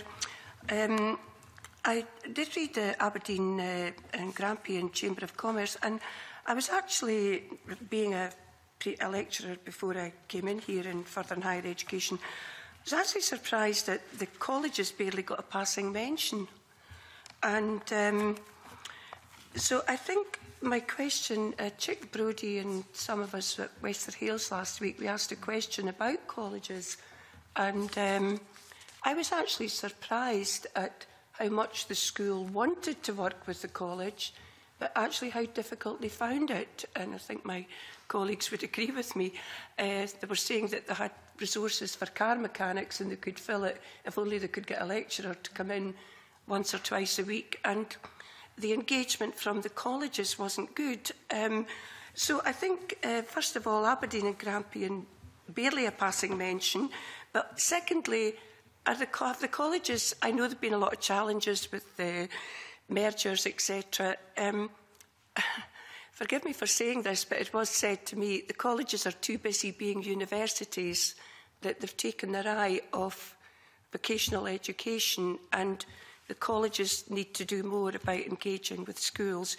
Now, I'm not talking about the whole of Scotland. This comment was made in Edinburgh in relation to Edinburgh College.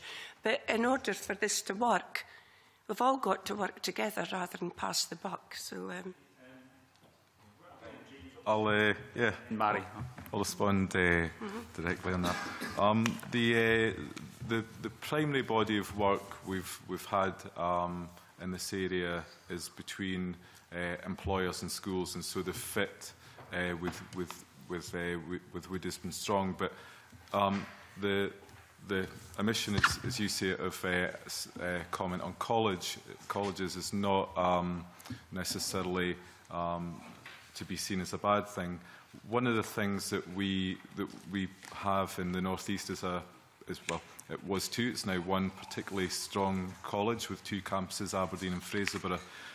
There are actually some really good practices being embedded between the schools and the colleges in the North East.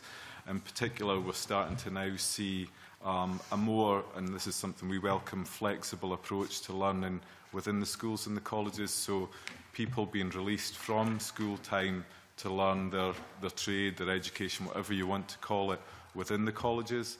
And I think that kind of more flexible approach to learning, allowing young people access to college provision during school time, is something that we already see happening, and in that respect, we don't see the need to particularly reflect on it in any great depth, and so it's a really positive thing. I mean, first of all, I'm really disappointed to hear that there's a request been made to work with a college and it's not been taken forward. And I can't speak to the individual circumstances of any one institution. However, what I would say very strongly in my own experience is that colleges in most parts of Scotland play a very key and pivotal role with the schools in the development of vocational qualifications. The quality and evidence base of the college-school partnerships is actually quite stunning in some areas. I think there's maybe work to be done about that being consistent across Scotland, and I think we could do that more by learning about and sharing about the best practice that we do see. But I think actually colleges are such an integral part of partnership working, that can never be understated. So, and what I would be confident about, I'm quite sure, is that if that problem was raised and taken forward, it would be very seriously taken and very seriously addressed, because I think as a sector we are known to be very proactive, responsive and utterly committed to partnership working for the benefit of our young people. Okay, thanks you. Terry? I was also disappointed in the reference in the account of the visit to Wester Hailes about the comment about the college. I suppose one of the things about the final report from the Wood Commission was that it highlighted that there is an issue, as Vary says, of consistency across the country. And I think that goes not just for the college liaison, but for all aspects of this work. You can probably find good examples of all of the 39 recommendations, or most of them, somewhere in Scotland, but it's about getting that embedded. I have to say that my own experience is very different from that with colleges. We have an excellent relationship with West College Scotland. I serve in the college's Learning, Teaching and Quality Committee. We've got college lecturers working in our schools. Our youngsters go to college on both day release and longer basis. We work very closely together on a whole range of initiatives, and I hear my colleagues talk like that elsewhere in Scotland. It might not be universal, but I think there's lots of good practice there. And one of the challenges, I think, in the final report of the Wood Commission is for us to identify where there is good practice and make sure that that is shared right across the country, because it's there already, it's just not there everywhere. It's within my section a very small question. Well, one final small question. Yes, it's very small, but it's Aberdeen Chamber of Commerce, and I was very disappointed to read that your members consider that young people receive poor or incorrect information about careers and work opportunities in particular sector. This change needs to be embedded in primary and secondary schools. So I think that would be a concern to this committee if pupils are getting poor and incorrect information at schools. Again, I hope the reflection is not disappointment on us reporting it. It's something we get told frequently. One of the areas which we think there's an opportunity to embed, again, a different type of behaviour and activity is actually engaging employers in the process of providing careers guidance into schools. It would be unfair, I think, to expect that teachers, whatever type of teacher you are, can actually give accurate careers advice because you're a teacher and that's your job, and they're professionals in their own way. SDS are supposed to be doing it. I think even saying that, though, SDS can access the knowledge of employers who are much more up to date on what jobs exist. And we've heard earlier that actually jobs and roles are continually changing and will be very different in another 10 years. So the best people to give advice on what jobs are out there and what skills you need are the people who are employing. And I think there's a great opportunity to look at this area and use employers to be of benefit to young people. It's a huge opportunity and one which I think we should snap up. Okay, thank you. Just for everybody's information, we will have separate sessions with SDS and Education Scotland as we go through this process. But Kevin, you want to take that? Just going to say, what seems to be underpinning a lot of what's been talked about here is really coordination and almost brokering, because I think you have approaches from schools to colleges, the role of careers at primary school and so on. When we've seen this in the past where there's been studies that have worked well, almost case studies, and it's really almost thinking within a local context, local partnerships, there's a need perhaps for some brokering, organisational, the sort of coordinating body or individuals who can sort of make the links and create the liaison. Yeah. Otherwise, people talk past each other. Yeah. And that's where the regional investing youth groups are absolutely crucial. They're the people who can see all of this going on, who can, make best use of resources, help agencies consolidate the resource they do have, and use it in a more effective way.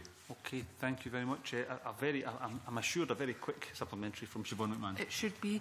It was based on the evidence we heard at Wester Hailes, but obviously the evidence that was given, in particular from the West Scotland colleges in your area, about St Peter the Apostle, about schools wishing to engage, so you said the engineering course, into colleges, but the timetable not starting when the school term starts, and therefore pupils are left for 4 or 5 weeks not being able to get to college. Is that the case in that particular example?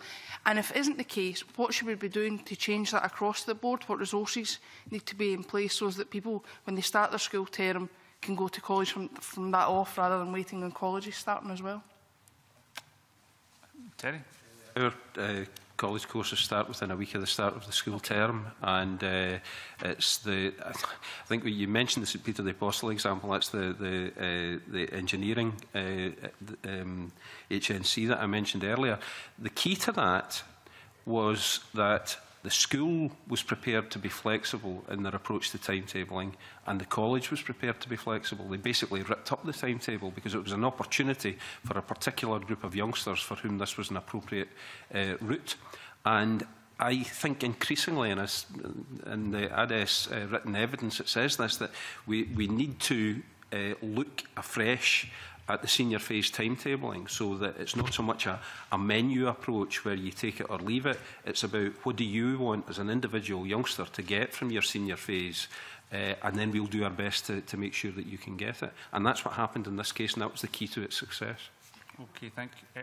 Very briefly, Alan. Just very quickly, just to reassure you in terms of the work that we do in the academies, there's huge flexibility. We're working with over 50 schools now, Edinburgh College, West Lothian College, Borders College, and there really has been that flexibility in terms of moving young people around the country so that their education is in their school, in a college, at the university and in work. And we've managed to get, okay, it wasn't easy to start with, but that flexibility is now there in the system. Okay, thank you. George Adam. Thank you, Convener. Well, I'm actually following on from that, because I was talking about schools and colleges and the flexibility between the two. Obviously, it's a major part of the Wood Report, and we've gone on it at some length. But just to mention about West College Scotland, you know, they mentioned in their submissions that school timetables and how subjects are placed across them can at times lack flexibility. There was also a mention from SDS themselves that a flexibility but consistent approach to school and college timetabling across Scotland within local authorities or regions where needed could avoid duplication of resource, and which is a subject that constantly comes up at this committee as well with regards to covering education. The other thing that was when we were at Wester Hales Education Centre, they told us how they effectively, as you quite rightly said, Terry, ripped up the timetabling and found a way to make it work for them. That kind of flexibility. Now, I was quite impressed with that, not just because the head teacher's a fellow Paisley buddy, but I don't think that's the only reason why the school's been reasonably successful. Might be one of them.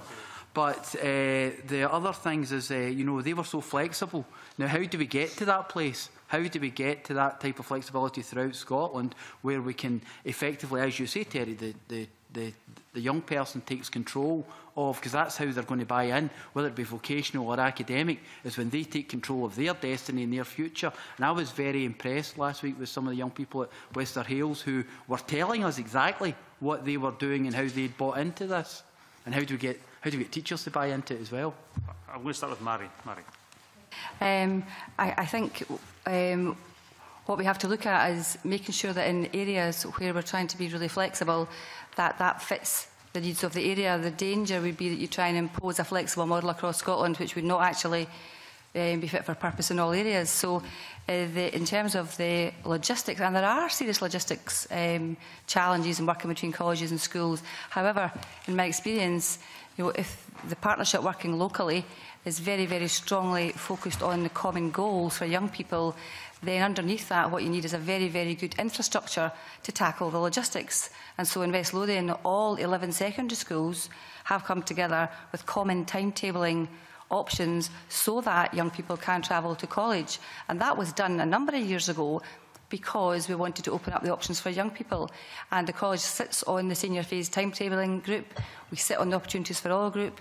We work with the head teachers, so we are embedded in the infrastructure, which allows us to actually listen and understand the logistical challenges, but to make sure we deliver on the ground the programmes that young people need. And I think that only comes about as a result of working seriously and closely in partnership with our colleagues in the schools and education services.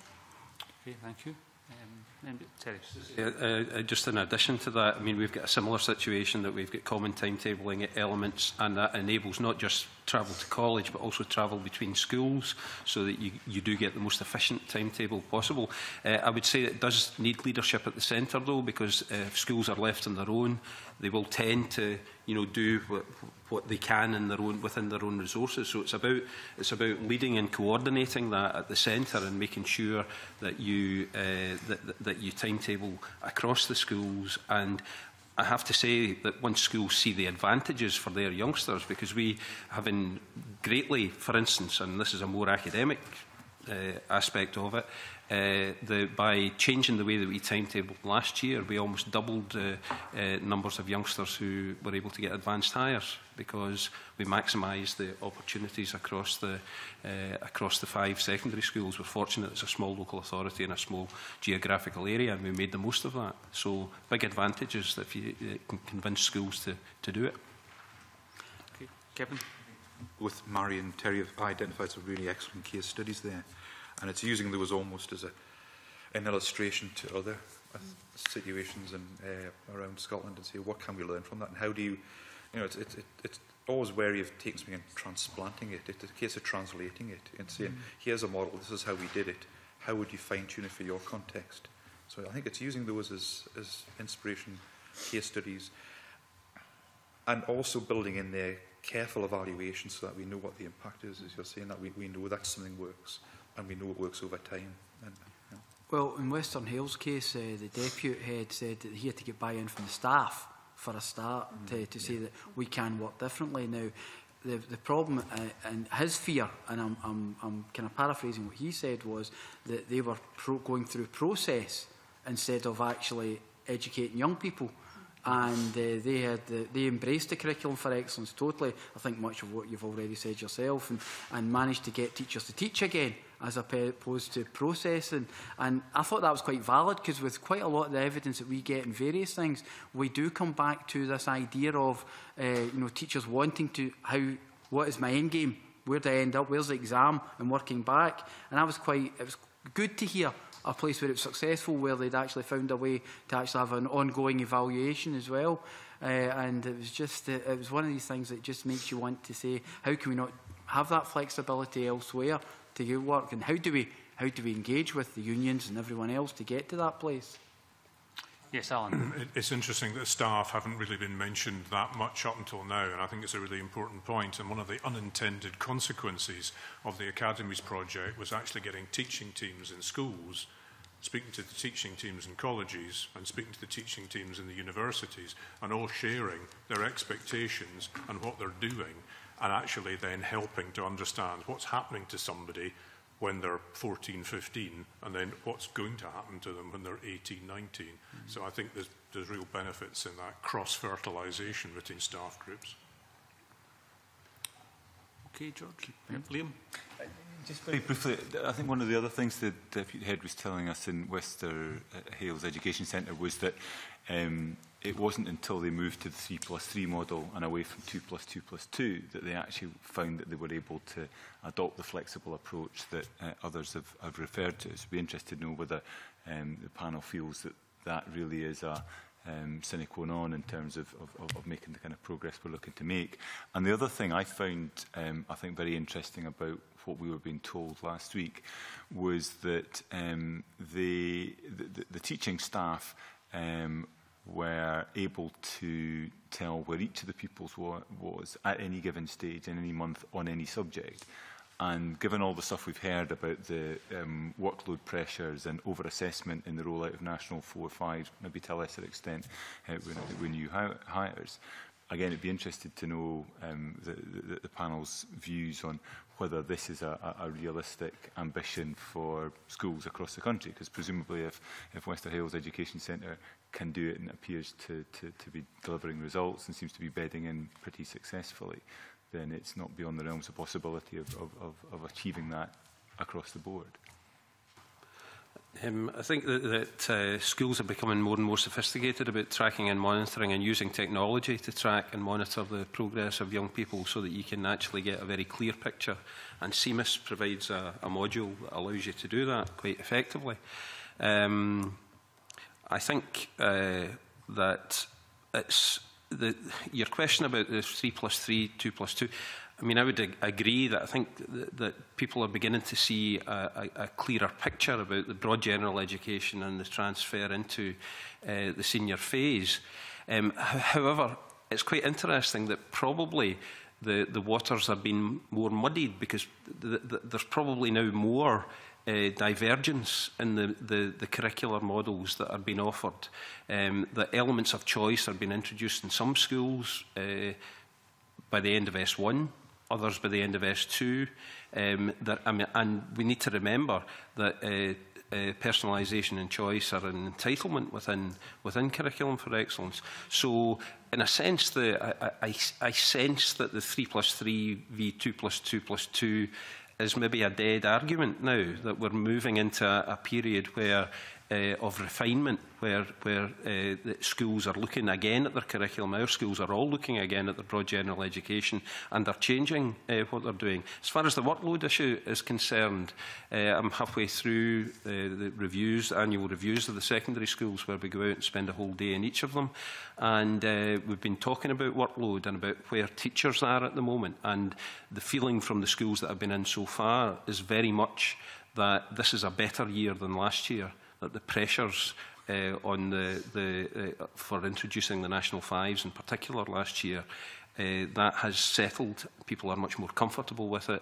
They seem to be more confident with the new hires where these have been introduced, that they dovetail well with the National Fives that they were doing last year. And so while there are still significant workload issues, which I'm sure you'll hear from EIS and others, I think that the general feeling is that last year was particular pressure and that things are improving this session. Gordon MacDonald. I'm keen to understand the role of employers in this whole attainment agenda. And I've got a couple of quotes just to read out to start. All pupils over the age of 14 must have an opportunity for work-based vocational learning linked to accompanying relevant qualifications. This will require a major commitment from Scotland's employers, working closely with local authorities in secondary schools. And another quote, there must be a major expansion in the involvement of businesses in our schools.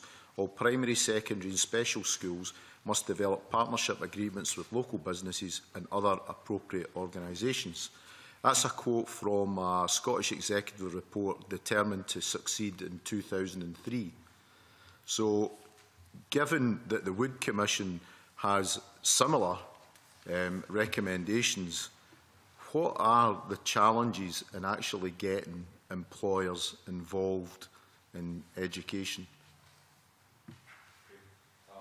The determined to succeed thing comes up every now and again when I'm in meetings with people who were involved in this 12 or 13 years ago, I guess. So it's not the first time I've heard that. I guess the fact is that we're seeing, I suppose, a latent demand. There's employers out there who want to do this stuff. So about 70% would say they want to get engaged in it, but only about a third are actually engaging it with us. So you have an opportunity there. So that's the first thing. We've got something to go at. What we get told is that, first of all, we've got maybe more at the small, medium enterprise end, a difficulty of knowing how to do it. What do they have to do, and how can we get engaged? And I suppose that's not knowing how to contact a school. It might sound fairly easy, you phone up the head teacher, but actually that's a barrier in itself. So I think that's 12 years ago. Absolutely, yeah. I can only to work out how to pick up the phone to the school. So we've obviously not moved on very far. So from the Invest in Youth side of things, I think we need to go down a route of some kind of standardisation for the smaller businesses, which allows a very simple, for want of a better word, a template approach to giving them the guidance. And I, as I say, can't comment for what's happened in the last 12 years because this is only something we've been involved in for the last year and a half. And I think that type of approach is something which small businesses are saying that they would welcome. At the larger end, I mean, there are pretty active partnerships in the North East that are working really pretty well, and actually the majority of the schools do have a strong business partnership. So, so again, we've spoken about case studies and examples. I think we just need to look at them and look at how they work, because they're achieving really positive outcomes. Okay, Terry? Yeah, I think one of the challenges here, Chair, in this aspect of the agenda is the very differing labour markets that exist across Scotland. Western Berkshire is very different from the North East, for instance. So the council is by far the biggest employer in the area. So one of the challenges is we've got to take the lead as an employer in the area in engaging with, and not just education, but other council departments. And we've got 2 or 3 medium to big players like Agreco and Polaroid, BAE Systems. And it's comparatively easy to get them to engage in this process. And in fact, they're very enthusiastic and very supportive. One of the big challenges is about most of our employers aren't even SMEs, they're micro businesses, they're 1 guy and 2 guy operations. And so how do you persuade them that there's something, both something in it for them and that they have something to offer? And I think we have to become quite inventive about incentivising small and medium businesses, micro businesses to engage in this. For instance, a lot of very small businesses find it very hard to employ apprentices. So we have to find a way of doing that by perhaps delivering part of apprenticeships, the academic side of it, in schools, by joining up colleges, employers and schools together to do that, so that there's less downtime for the small employer, where the apprentice is traditionally at college. Can that be done while the young person's still at school?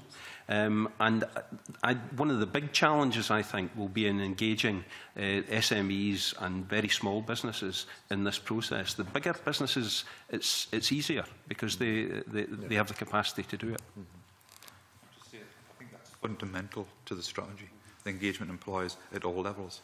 And I think we see in the past, if we look south of the border, there's been a real issue of engaging with, getting employers to engage with schools. I think it's a different context in Scotland, but we do have, as you say, a range of different employer sizes. And in some cases, employers may be transient. You know, if you think about the vagaries of the economic system, some employers may feel they're able to engage with schools over a 1, 2, 3 year period, but then the market turns or the employer unfortunately disappears. What happens then? So we have to build some recognition of that into the system. But I think it is right. It's how do you engage? And it goes back to what I was saying earlier about having some sort of focus, a partnership in an area that's coordinated, and somebody saying, you know, again, brokering to try and, because I think for all partners it'll be what's in it for them. And yes, there may be a shared commitment to the outcomes for young people, but they also want, and it's looking at incentives. But I think it's fundamental to the whole strategy. I mean, only about half of businesses are taking on young people and work experience because they think it's of benefit to them, which is surprising, actually. Yeah. I think, bizarrely, the companies who are probably best suited to give a broad experience to young people are micro businesses, because in a week you can get an experience of finance, sales, HR, you know, they do everything. So if we can make it easy for those companies, we've got, you know, that's the big opportunity for me. Yeah. But how do we make it easier for businesses then? Because, you know, when we were at Wester Hills, which happens to be in my constituency, so if nobody else is going to mention it, I was, the people said they had a positive view of work experience and considered that slightly longer placements of around 4 weeks were better than a 1 or 2 week placement. Placements were a good means of boosting confidence and increasing work readiness. So the pupils themselves have recognised the benefit of work experience.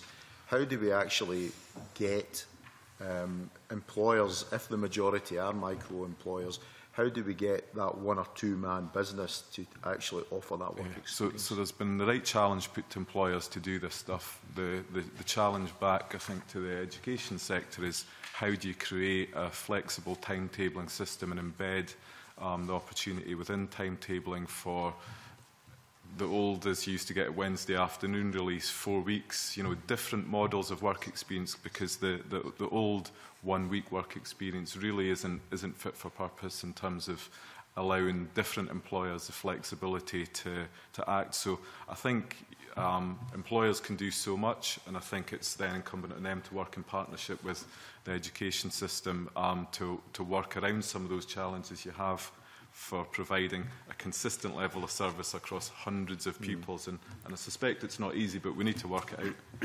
Terry, can I just give you an example from the local perspective? About 6 years ago, we decided that the week's work experience in S4 just wasn't fit for purpose, so we ripped it up completely. And what we now offer is every young person the opportunity of a bespoke work experience or work placement in the year that they leave school. Because, of course, more and more youngsters are staying on until 6th year now, so why would you do your work experience in S4? And often in the past, it wasn't related to the youngsters' aspirations or aptitudes. So that's what we now do, and it can still be the 1 week, if that's appropriate. But it can be half a day a week for a term. It can be 3 weeks spread through the year. Depending on the nature of the placement, etc. Now, one of the advantages of that is that by engaging with local employers, we're able to talk to them about what they can offer, because the full week isn't easy for some employers to offer, whereas half a day a week or work at weekends, for instance, might be something that that would suit them. So we've got a whole range of different models which are suited to the young person and are based on what the young person is looking for and in what the local labour market can offer. Okay, Alan? I think, just very briefly, I think when you asked the question how to get employers involved, I think we've talked a lot about engagement. We've talked a lot about people's contributions feeling valued. When we were setting up the Hospitality Tourism Academy, we involved employers in designing the curriculum. And it wasn't, well, we need this piece of industry-specific knowledge. It was, as was said earlier by James, it was about we want communication, we want team working, we want discipline, we want attitude, we want those kind of soft skills. I don't know why they're always called soft skills, which seems demeaning, because they're some of the most important skills that we all need. Thank you. My last question is on the situation of employment opportunities for young people. If we're going to show the importance of vocational training, etc., then there has to be an outcome for young people at the end of it. And currently we're in a scenario where most of the employment opportunities given to young people tend to be in retail, hospitality and tourism. So, you know, I read a report which said that in the North Sea, over the next 5 years, there's something like 12,000 new entrants over the next 5 years. It was in the Opito report, Fueling the Next Generation. So given that there are these opportunities coming up, what can we do to encourage more employers to take on school leavers and maybe put them through the modern apprenticeship scheme, etc., to show the importance of vocational training? The oil and gas industry, one thing it is pretty good at is getting young people into the industry, and how you get people from, you know, wherever in the UK to decide actually I want to move to the northeast or move to Glasgow, wherever the supply chain is a slightly different question. I guess it's about making industry look attractive. In terms of the getting people into modern apprenticeships, I mean, one of the challenges that some employers tell me is that we've got an economic strategy which talks about getting people into these kind of higher value jobs, but actually the funding for the apprenticeships for engineering is the same as customer service, and actually the cost of delivering an engineering apprenticeship is much higher. So you're getting companies who do it, like Score, for example, who are really good at this stuff, because they want to do it, because they've got a leader who thinks it's important. If there was it may be worth looking at the relative financial incentives in these areas to actually prop up our industrial strategy and economic strategy, and make sure that they feed properly into each other. Okay, thank you. A very brief supplementary check. Yes, it will be. At the end of the day, once we, partially close the gap, there is an overarching strategy for the country, and one of the things that we need are more entrepreneurs and business people. I mean, look at QMU, covering 4 academies, which are critical, or the basis of it, critical to the future economy of the country. How much do you think we inculcate the spirit of entrepreneurialism in the curriculum? Terry? I think we could do more. I think I would accept that. I think that there are examples of good practice. I think young enterprise, so the schools that really embrace young enterprise and take it seriously, then you can have extremely good outcomes from that. The Youth Philanthropy Initiative, I think, is a very valuable. It's not just about entrepreneurship, but it touches on that. I think that we could go a good bit further, and that it's probably an area that a lot of teachers don't feel terribly confident in, because it's not something that they are that they have been trained to develop. But it's I suppose if you look at popular culture these days and the roles that prominent entrepreneurs play, like Sir Alan Sugar and Richard Branson, people like that, there's probably a way to really appeal to young people in that whole agenda. So I think there's a way to go. Yes, Alan. I think it's a fascinating question, because so much about education is about putting things in boxes. And entrepreneurialism is about thinking outside boxes. So I absolutely agree with what Terry said. From Queen Margaret's point of view, we don't have an entrepreneurial module that everybody does, but we have the concepts embedded in particular programmes. We now encourage business startups on the part of our students. We have about half a dozen this year. And surprisingly enough, you would expect them to be in healthcare. Well, they're not. They're in drama and performance and the creative industries and some fascinating areas. Okay. You should come to the Economy Committee. Thank you. I suppose the thing is that the concept of this whole area doesn't necessarily always have to be about somebody setting up a new business. There will be great entrepreneurs within the public sector, within schools, maybe even within politics. It's about getting. You seem somewhat doubtful. James, you know, Surely. I said maybe. Sorry. I'll think of one. It's about getting that inspirational person in front of a young person, and I think if we can make sure that business people are in front of pupils, they'll pick up the spark and they'll get excited. Street. I mean, yes, do that, but there has to be something, does there not, through the teaching mechanism of finding the entrepreneurs or at least exposing them to the opportunities. Yeah, and I guess though that's the role of the educator who's spending the time with pupils and seeing the ones who are behaving in a maybe a risk-taking way and encouraging those types of things rather than suppressing them. If I were to generalise, I would say that actually primary schools are much better at this than secondary schools. You get some fantastic examples of businesses being set up in primary schools and tied on to things like the eco agenda or the whole range of different the rights, respect and schools agenda. And often you'll see really vibrant examples of entrepreneurship there, where perhaps we don't do so well in secondary. Thank you. I think. George, do you have a quick supplementary? A quick one, just on the back of what Chick's just said. I think it's not so much just the entrepreneurial side of things as well. It's what Alan mentioned earlier on about sports people, anything that can engage with, whether it be the parents, whether it be someone that's got the credibility with the family to make that leap into education.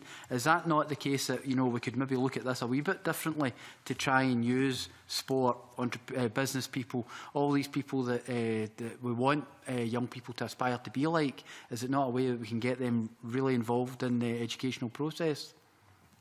There's a lovely, very brief anecdote. Our head of outreach was in a primary school talking about the Children's University and the opportunities that young people could get involved.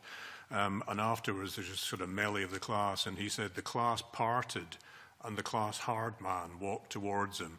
He said he'd get fists like sledgehammers.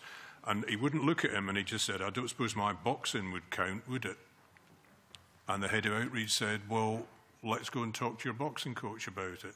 So he went the next day, spoke to the boxing coach with the young lad, and found out that this young lad knew all about nutrition, all about a regime, all about discipline, all about timekeeping, all about a whole lot of things, but had never thought of it in terms of learning. Thank you. Liam MacArthur. Thanks very much, Convener. I was going to go back to a theme picked up by Gordon earlier on in terms of, I suppose, the qualities of opportunity. I think Gordon was picking up on the issue in relation to particular areas, whether or not the engagement of employers is more problematic because of the kind of makeup of the local economy. And I think to give a couple of examples there, but it's been a theme, perhaps a criticism of the Wood report, if such a thing exists. A number of people have picked up on this point. If I can quote the Scottish Youth Parliament, who's just one of a number, there's a significant risk of marginalising young people from lower socioeconomic backgrounds in the practical delivery of the recommendations, which could have no effect or an adverse effect on attainment. For example, the basic costs of sending a young person on good quality work experience may inhibit choice. And I think that was a point you were making earlier on, James, in suggesting that those family relationships or parental relationships may open up doors that aren't then open to others in that cohort. Is there a role that schools have to play in triaging the opportunities? Because I think I think it was perhaps you, Alan, was saying that people are doing things because they see an interest in it, as well as the more altruistic motives. And therefore they may be predisposed to identify the higher performing pupils and get them in for work experience, when actually the opportunities and that are available may be better for raising the attainment of others within that class group. I mean, how do we get around that situation where, in a sense, the more able pupils are gravitating to the better work experience opportunities? I think picking up on what Kevin said earlier, I think there's much greater reflection on the part of teachers. There's much less preciousness. There's much less we can fix everything. And certainly from our own experience of our work, not only through the Children's University but through the academies, there was an openness on the part of teachers and a desire to get involved and work in partnership. And I'm not sure whether 5-10 years ago that willingness to work in partnership, that triaging that you referred to, I don't think that was there. So I think there's a lot of hope. Mm-hmm. But that's a judgment that will be reached at by the schools and the employers in discussion, rather than employers saying, look, this is what we have to offer, this is what we need in return. That the schools are brokering that in a way that better reflects the interests of the individual pupil, presumably. I think that's it. It needs a lot of in-depth knowledge about the needs and the abilities of the young people. So you've got the insights from the school, working with partners, careers, advice, employers and the partners. So it comes right down to knowledge about what would benefit that young person. I think there's another dimension to this, which is that we should use our collective work with employers to benefit all sectors, because the colleges as a sector have very, very strong employer engagement. So I think the City of Glasgow had mentioned they had 1,500 employers they worked with in their submission.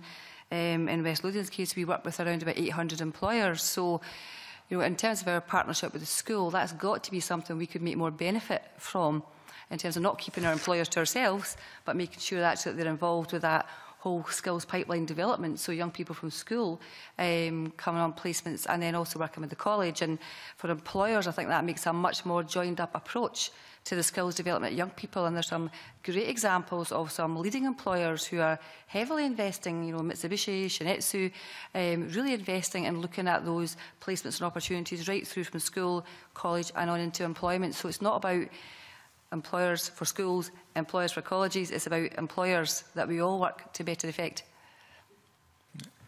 Sorry, Liam. Sorry, check. Sorry. If I could perhaps flip that round, in that presumably there are challenges in areas where of higher deprivation in terms of the kind of ecology of of businesses that may be able to engage. But similarly, you'll be aware of some concerns around the way in which the attainment fund is targeted at the SIMD 20 group of areas, that actually what it doesn't do is pick up the areas of poverty and the attainment issues perhaps in those areas which generally are perhaps slightly more affluent. But where I think pretty much in all parts of the country there are pockets of poverty and individuals who perhaps need that support. Is that something that you see as a potential problem? And if so, are there things that we can do to perhaps link the funding to the individual rather than necessarily to the neighbourhood or the area? Careful what I'm saying here, because as Director in Western Bartonshire, I'm delighted that we are involved in the Scottish Attainment Challenge, but I'm here representing ADES, and ADES did have some questions about the distribution method for this, in the sense that you have, if I give you an example, we're involved in the Schools Improvement Partnership Programme with Renfrewshire, and so it's the primary schools in our most deprived areas paired with the primary schools in the most deprived areas in Renfrewshire. Now, Renfrewshire is not involved in the Attainment Challenge, but in fact, the most deprived of the Renfrewshire schools are more deprived than the most deprived in Western Bartonshire. So there are anomalies here, and I suppose statistically, the way to really address the youngsters living in the most deprived area would be get down to primary school level across the country. Areas like Fife, for instance, which have areas of significant affluence, but also have areas of real poverty. So they also don't come into this. So ADES has raised some questions about the distribution method, but I think that it could provide us with a very interesting piece of work going forward over the next 4 years to look at what we can really do to address some of the attainment gap issues. Yeah, that's helpful. Just briefly ask, following on from Mary's question about the engagement of the colleges with the employers and the 800 employers, and what is Skills Development Scotland doing?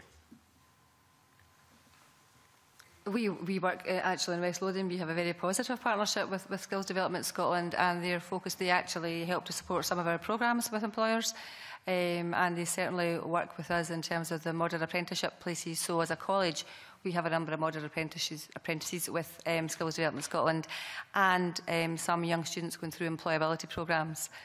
So I can speak about our experience locally, which is actually very positive. Yeah. Okay, thank you. Siobhan. Thank you. We've touched on this, but I wanted to get to the bigger picture and how this implementation plan fits in with everything else. I mean, already this session, this committee has looked at the Early Years Task Force, Curriculum for Excellence, Teaching Scotland's Future, structural reform in colleges, the focus on youth employment, through opportunities for all and other initiatives, legislative reform and FE and HE, governance, etc. So, nice easy question for you.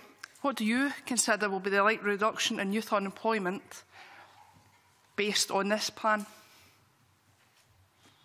Anybody want to put a number on it?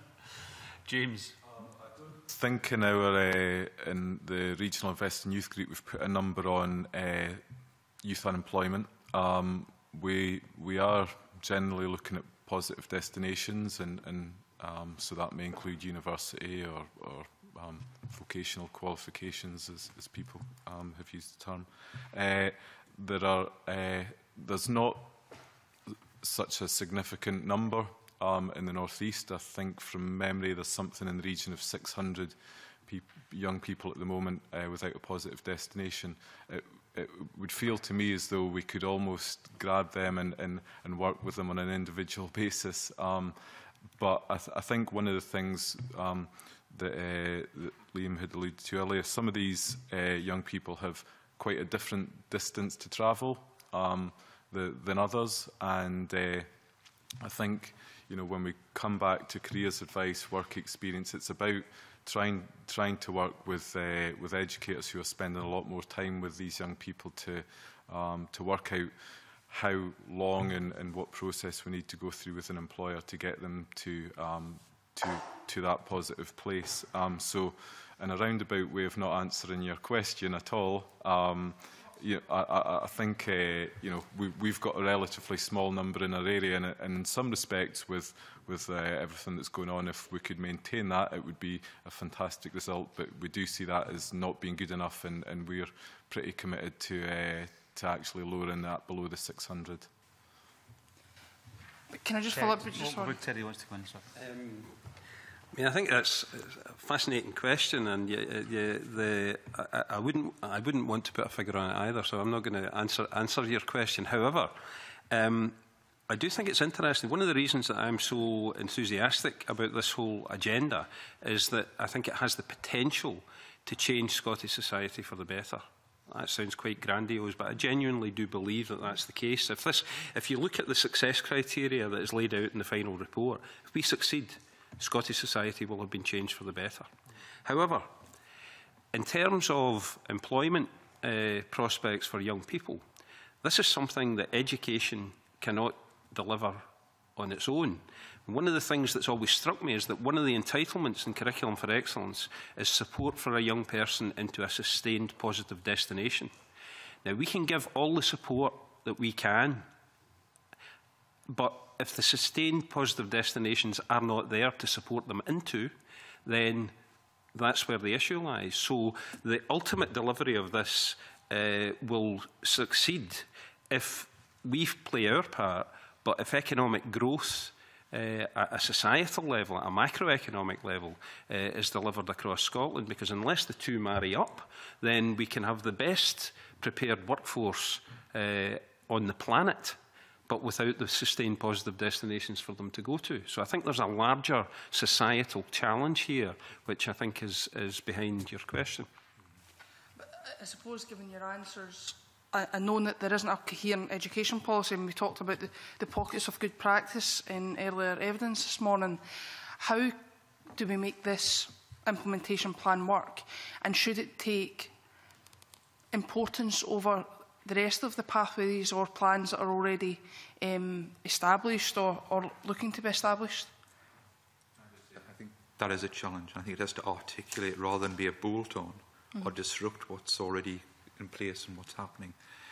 And at the same time, I think it is about taking something that's a grand strategy and thinking, how do we translate it to a local level? Because I think it will work if it's locally appropriate, and the partnership working, as we were talking about earlier on. So I was thinking very carefully about how do we take something like this and translate it so that it allows creativity, and it allows some of the examples we've heard about, the flexibility and so on, and allows that to develop. But I think those involved at key decision levels, whether it's school, people working on local authority, employers, I think they have to feel supported to take those decisions as well. That if they want to be flexible, if they want to take risks and work in new ways, I think that culture has to run alongside this initiative. Mary? I think very much the Developing Scotland's Young Workforce builds on initiatives that are already well underway. So we've been very clear that this builds on Curriculum for Excellence. It's not something different. It's not something, dissimilar from that. It builds on what is already there. However, that said, I think it needs to be driven forward relentlessly. And, in terms of delivering on those recommendations from Wood, there's commitment to at least, the fact this is a 7-year programme, because what it needs not to be is a short-term initiative or something that might be changing our minds about in 2 years' time. This, seriously, as Terry said, is, I think, the most significant time of change for young people's opportunities. And so we're committing for the long term here, and quite rightly. And I think that needs to be driven forward, actually, quite relentlessly. Thank you. Liam, quick supplementary. Yeah, it was something, Terry, you were saying there about the sustained positive destinations. I mean, obviously what we want to do is get this as right as we possibly can, as early as we can, and that actually in terms of lifetime attainment, that's the best guarantee, even if it offers no absolute guarantee. But throughout the whole debate about youth employment, there's been the nagging feeling, particularly with the college sector, that we're dealing with a sector which enshrines the concept of lifelong learning. And businesses won't go belly up on a whim. With the best will in the world, they will come and go, and those sustainable opportunities will only arise if we have a commitment to lifelong learning. And a lot of people we're talking about here will come in and out of that learning process. Is there a need for us to sort of continually reinforce that notion that it doesn't provide a guarantee? This doesn't mean that you won't come back and do it, other learning at other stages, and get that reinforced at the earliest point, as well as just the notion that the here and now is important for these life skills that will set you on a reasonable pathway. Yes, I think. I mean, going back to a point that James was making earlier, that a lot of the employability skills training are generic skills and transferable skills, and I think that that's going to be really important, because I mean, it's become a truism in education that we're educating young people for jobs that haven't been invented yet. So skills have to be transferable, but the fact that technology will continue to develop means that people are going to have to engage in lifelong learning if they're going to adapt to the changing society and the demands that different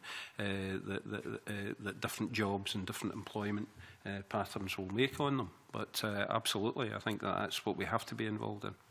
It may be more a reflection of a sort of political weakness, that while you're focusing on one thing as a priority, the danger is that you stop focusing as a priority on other areas, and therefore I think it's helpful if there's a message back that element of lifelong, even if we get this right, that doesn't diminish the importance of lifelong learning.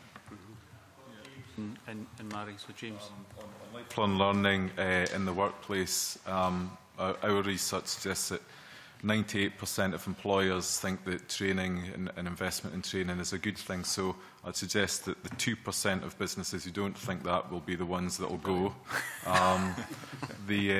So I think all that the education sector can do is get people to the place where they're in that pathway. Once they're in a job, it's over to the employers to be enlightened and invest in their own staff and see the benefits that returns. And I think, on the whole, we're moving in a pretty good direction in that place. And I guess the only challenge is when we have economic down cycles, that businesses think, well, actually, we'll keep investing in our staff, because when we come out of it, we'll be in a better place to push on. And that's probably something that we need to work on. Mary. Echo Terry's comments to yourself, Liam, and say yes, absolutely, lifelong learning at the heart of that, and we need not to forget all the parallel activity. And there have been some, and over the last few years in particular with the recession, there have been some very large-scale responses to redundancies right across Scotland, in which colleges have played a very significant role along with other partners. So I think none of that is ever to be forgotten.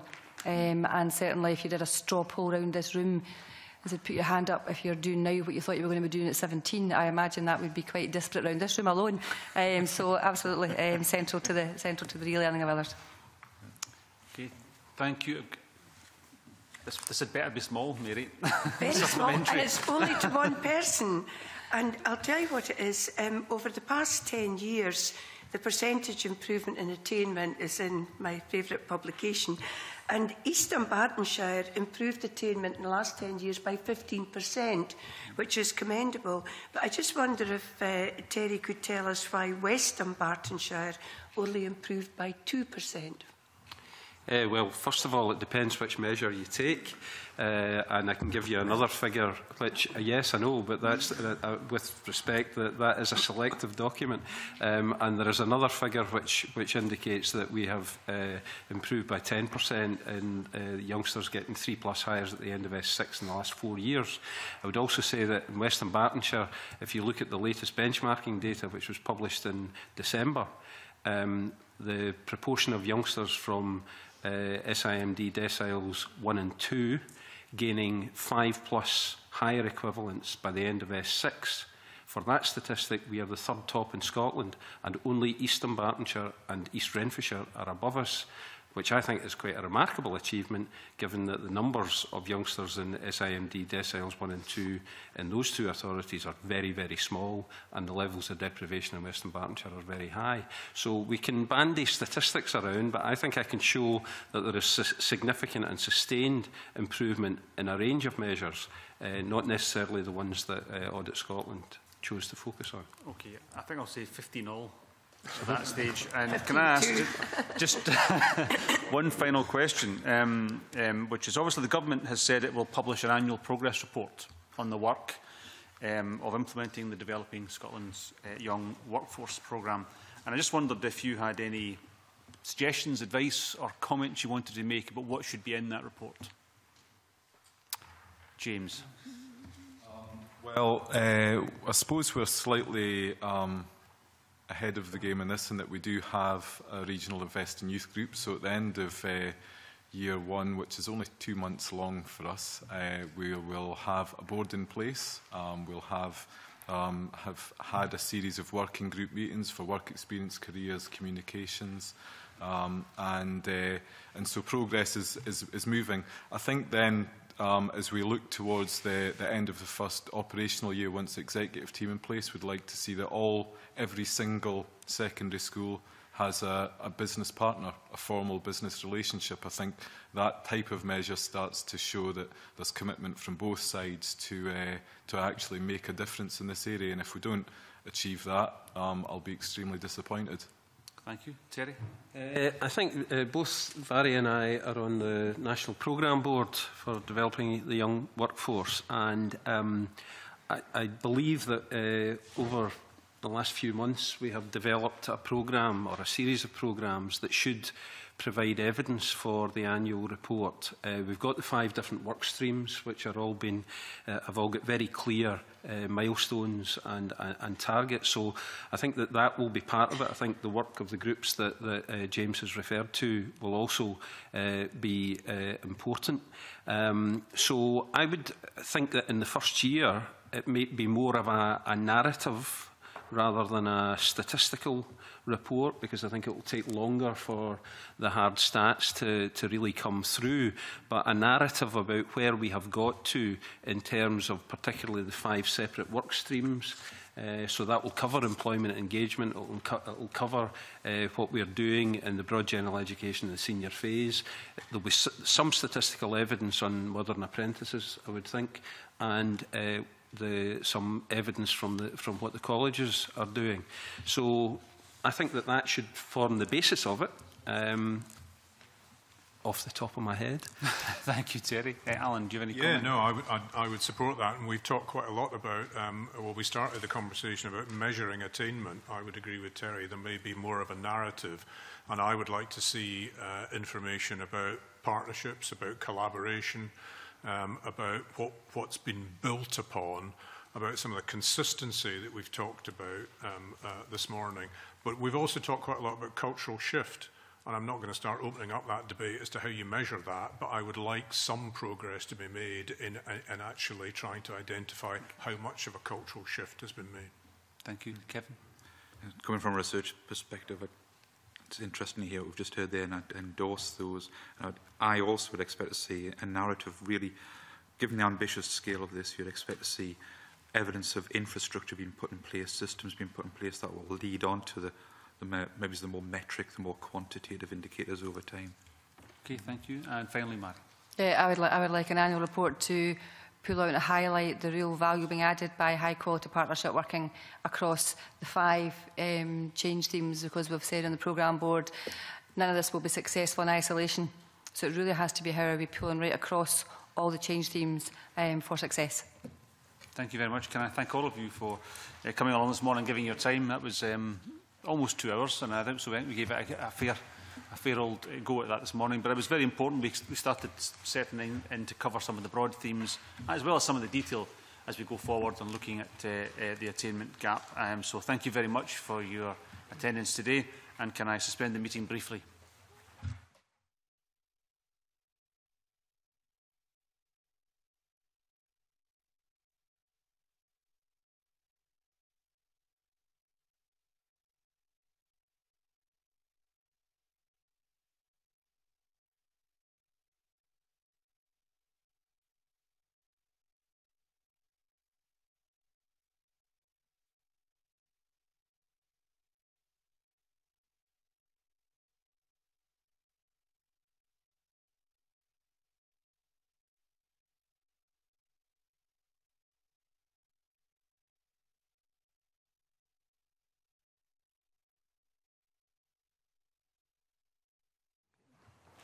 Okay, our final item today is petition PE 1530.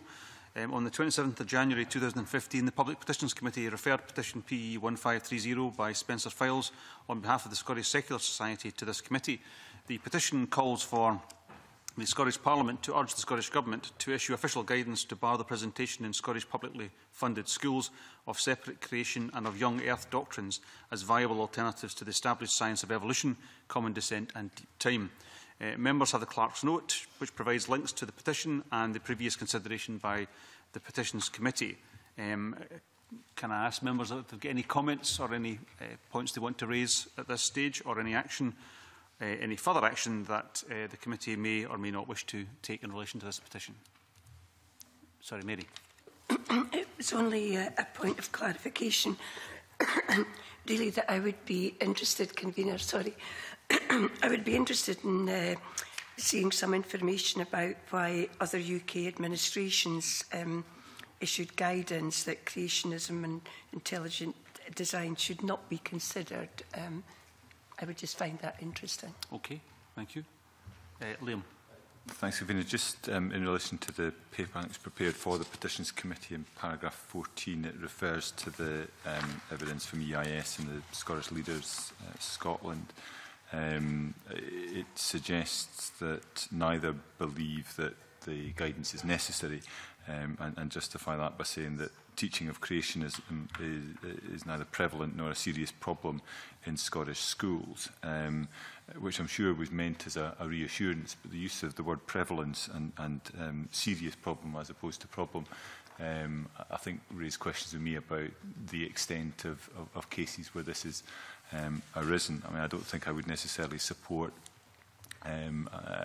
intervention by way of guidance, because it tends to go against the grain of the way ministers do and should interact with work in schools. Although I'd have to observe that where it says EIS, quotes EIS saying the curriculum is a matter for teachers both individually and collectively, and that legislative interference in the content of the curriculum is both undesirable and unnecessary. I would agree with that, but I would observe that in the recent past there's been controversy around items being placed on the recommended reading list for Scottish studies, which does seem to kind of move away slightly from that overarching principle. But I think it would be helpful to get the clarification that Mary's indicated. But I think I'd be reluctant to have ministers issuing guidance here, simply because we'll be in a situation where there'll be other areas where similar guidance is probably not. Yeah. Okay. So, Chick, did you want to speak? Yeah, I was. Thank you, Kevin. I was on the Petitions Committee when this first raised its head. Well, I'll go along with the committee. I'm minded to send both the Secular Society and those that support creationism away with a message that I think it was Einstein who said, everyone who is seriously interested in the pursuit of science becomes convinced that spirit is manifest in the laws of the universe, a spirit vastly superior to man, and one in the face of which our modest powers must feel humble. I think they should go away in a room and discuss that, and just let everybody else go on with the curriculum the way it is. Okay, thank you for that. Any other contributions at this stage? I think, in my own view, is I'm quite happy to take on board the suggestions. I'm sure the committee is of both Mary and Liam in terms of finding out a bit more information. I think I certainly would accept what Liam said about the nature, if you like, of Scottish education, and the fact that the issues or guidance are not, directives are not issued in this sense in the same way they may be elsewhere, and that may be the difference that Mary was asking about. And the government, I think, the Scottish Government has made quite clear that they don't issue guidance in this sense, so I would certainly accept that. The one thing I would mention to the committee is, obviously in advance of this petition coming to the committee, I've been forwarded by a member of the public a letter they have received from their MSP, which obviously was written on their behalf to the Minister. The Minister wrote to Aileen Campbell MSP, and it contains, I think, what is actually quite a useful paragraph in the letter, and I think I want to just make members aware of it. It says, in relation to school science teaching, guidance is provided by Education Scotland in line with Curriculum for Excellence. The guidance does not identify creationism as a scientific principle and consequently it is not and should not be part of science learning and teaching. Likewise, Education Scotland does not identify creationism as a scientific theory or a topic for inclusion within the curriculum. Therefore, creationism should not be taught within science lessons. Now, I think that's quite a clear statement there by the Minister, Alistair Allen, on the issue. But given the questions that have been raised, I think maybe it's appropriate, and I'll ask the committee what their views are, that we write to the government, ask them about the difference between what's happening elsewhere in the UK, Mary's question about what's happening across the UK, just for clarity on that, although I think it is to do with the different traditions in the education system, and also asking them to just confirm their position as laid out in the letter, I think, quite fairly by Alistair Allen on the 26th of February. Liam. I'm entirely supportive of that. I mean, it would be helpful perhaps to inquire whether or not they have a sense as to how prevalent or not, or how serious a problem or not this is. I mean, in the sense it will be up to local authorities to take action where those concerns are raised. But obviously it's been one very prominent example where concerns have been raised. But I think that there are others, and getting a sense as to how widespread those issues are, how frequently they've arisen in the past would also be helpful. Well, is the committee agreed then, if unless there's any other points, is the committee agreed to write? Sorry, Mary. Yep.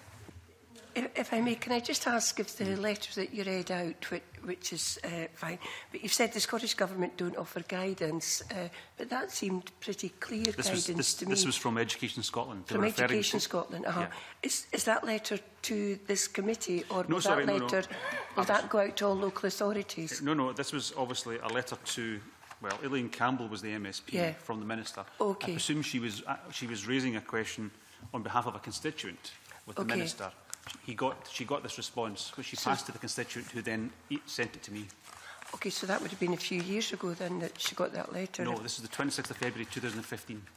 Okay. All right, it was on behalf of a constituent. I just wonder, given that the letter is absolutely clear and I'm fine with that, will that letter be available to all local authorities? Because it is quite clear in what it's saying. Well, and I think that's... No, this is a letter... obviously just from the Minister to an individual who's acting, an individual MSP who's acting on behalf of a constituent.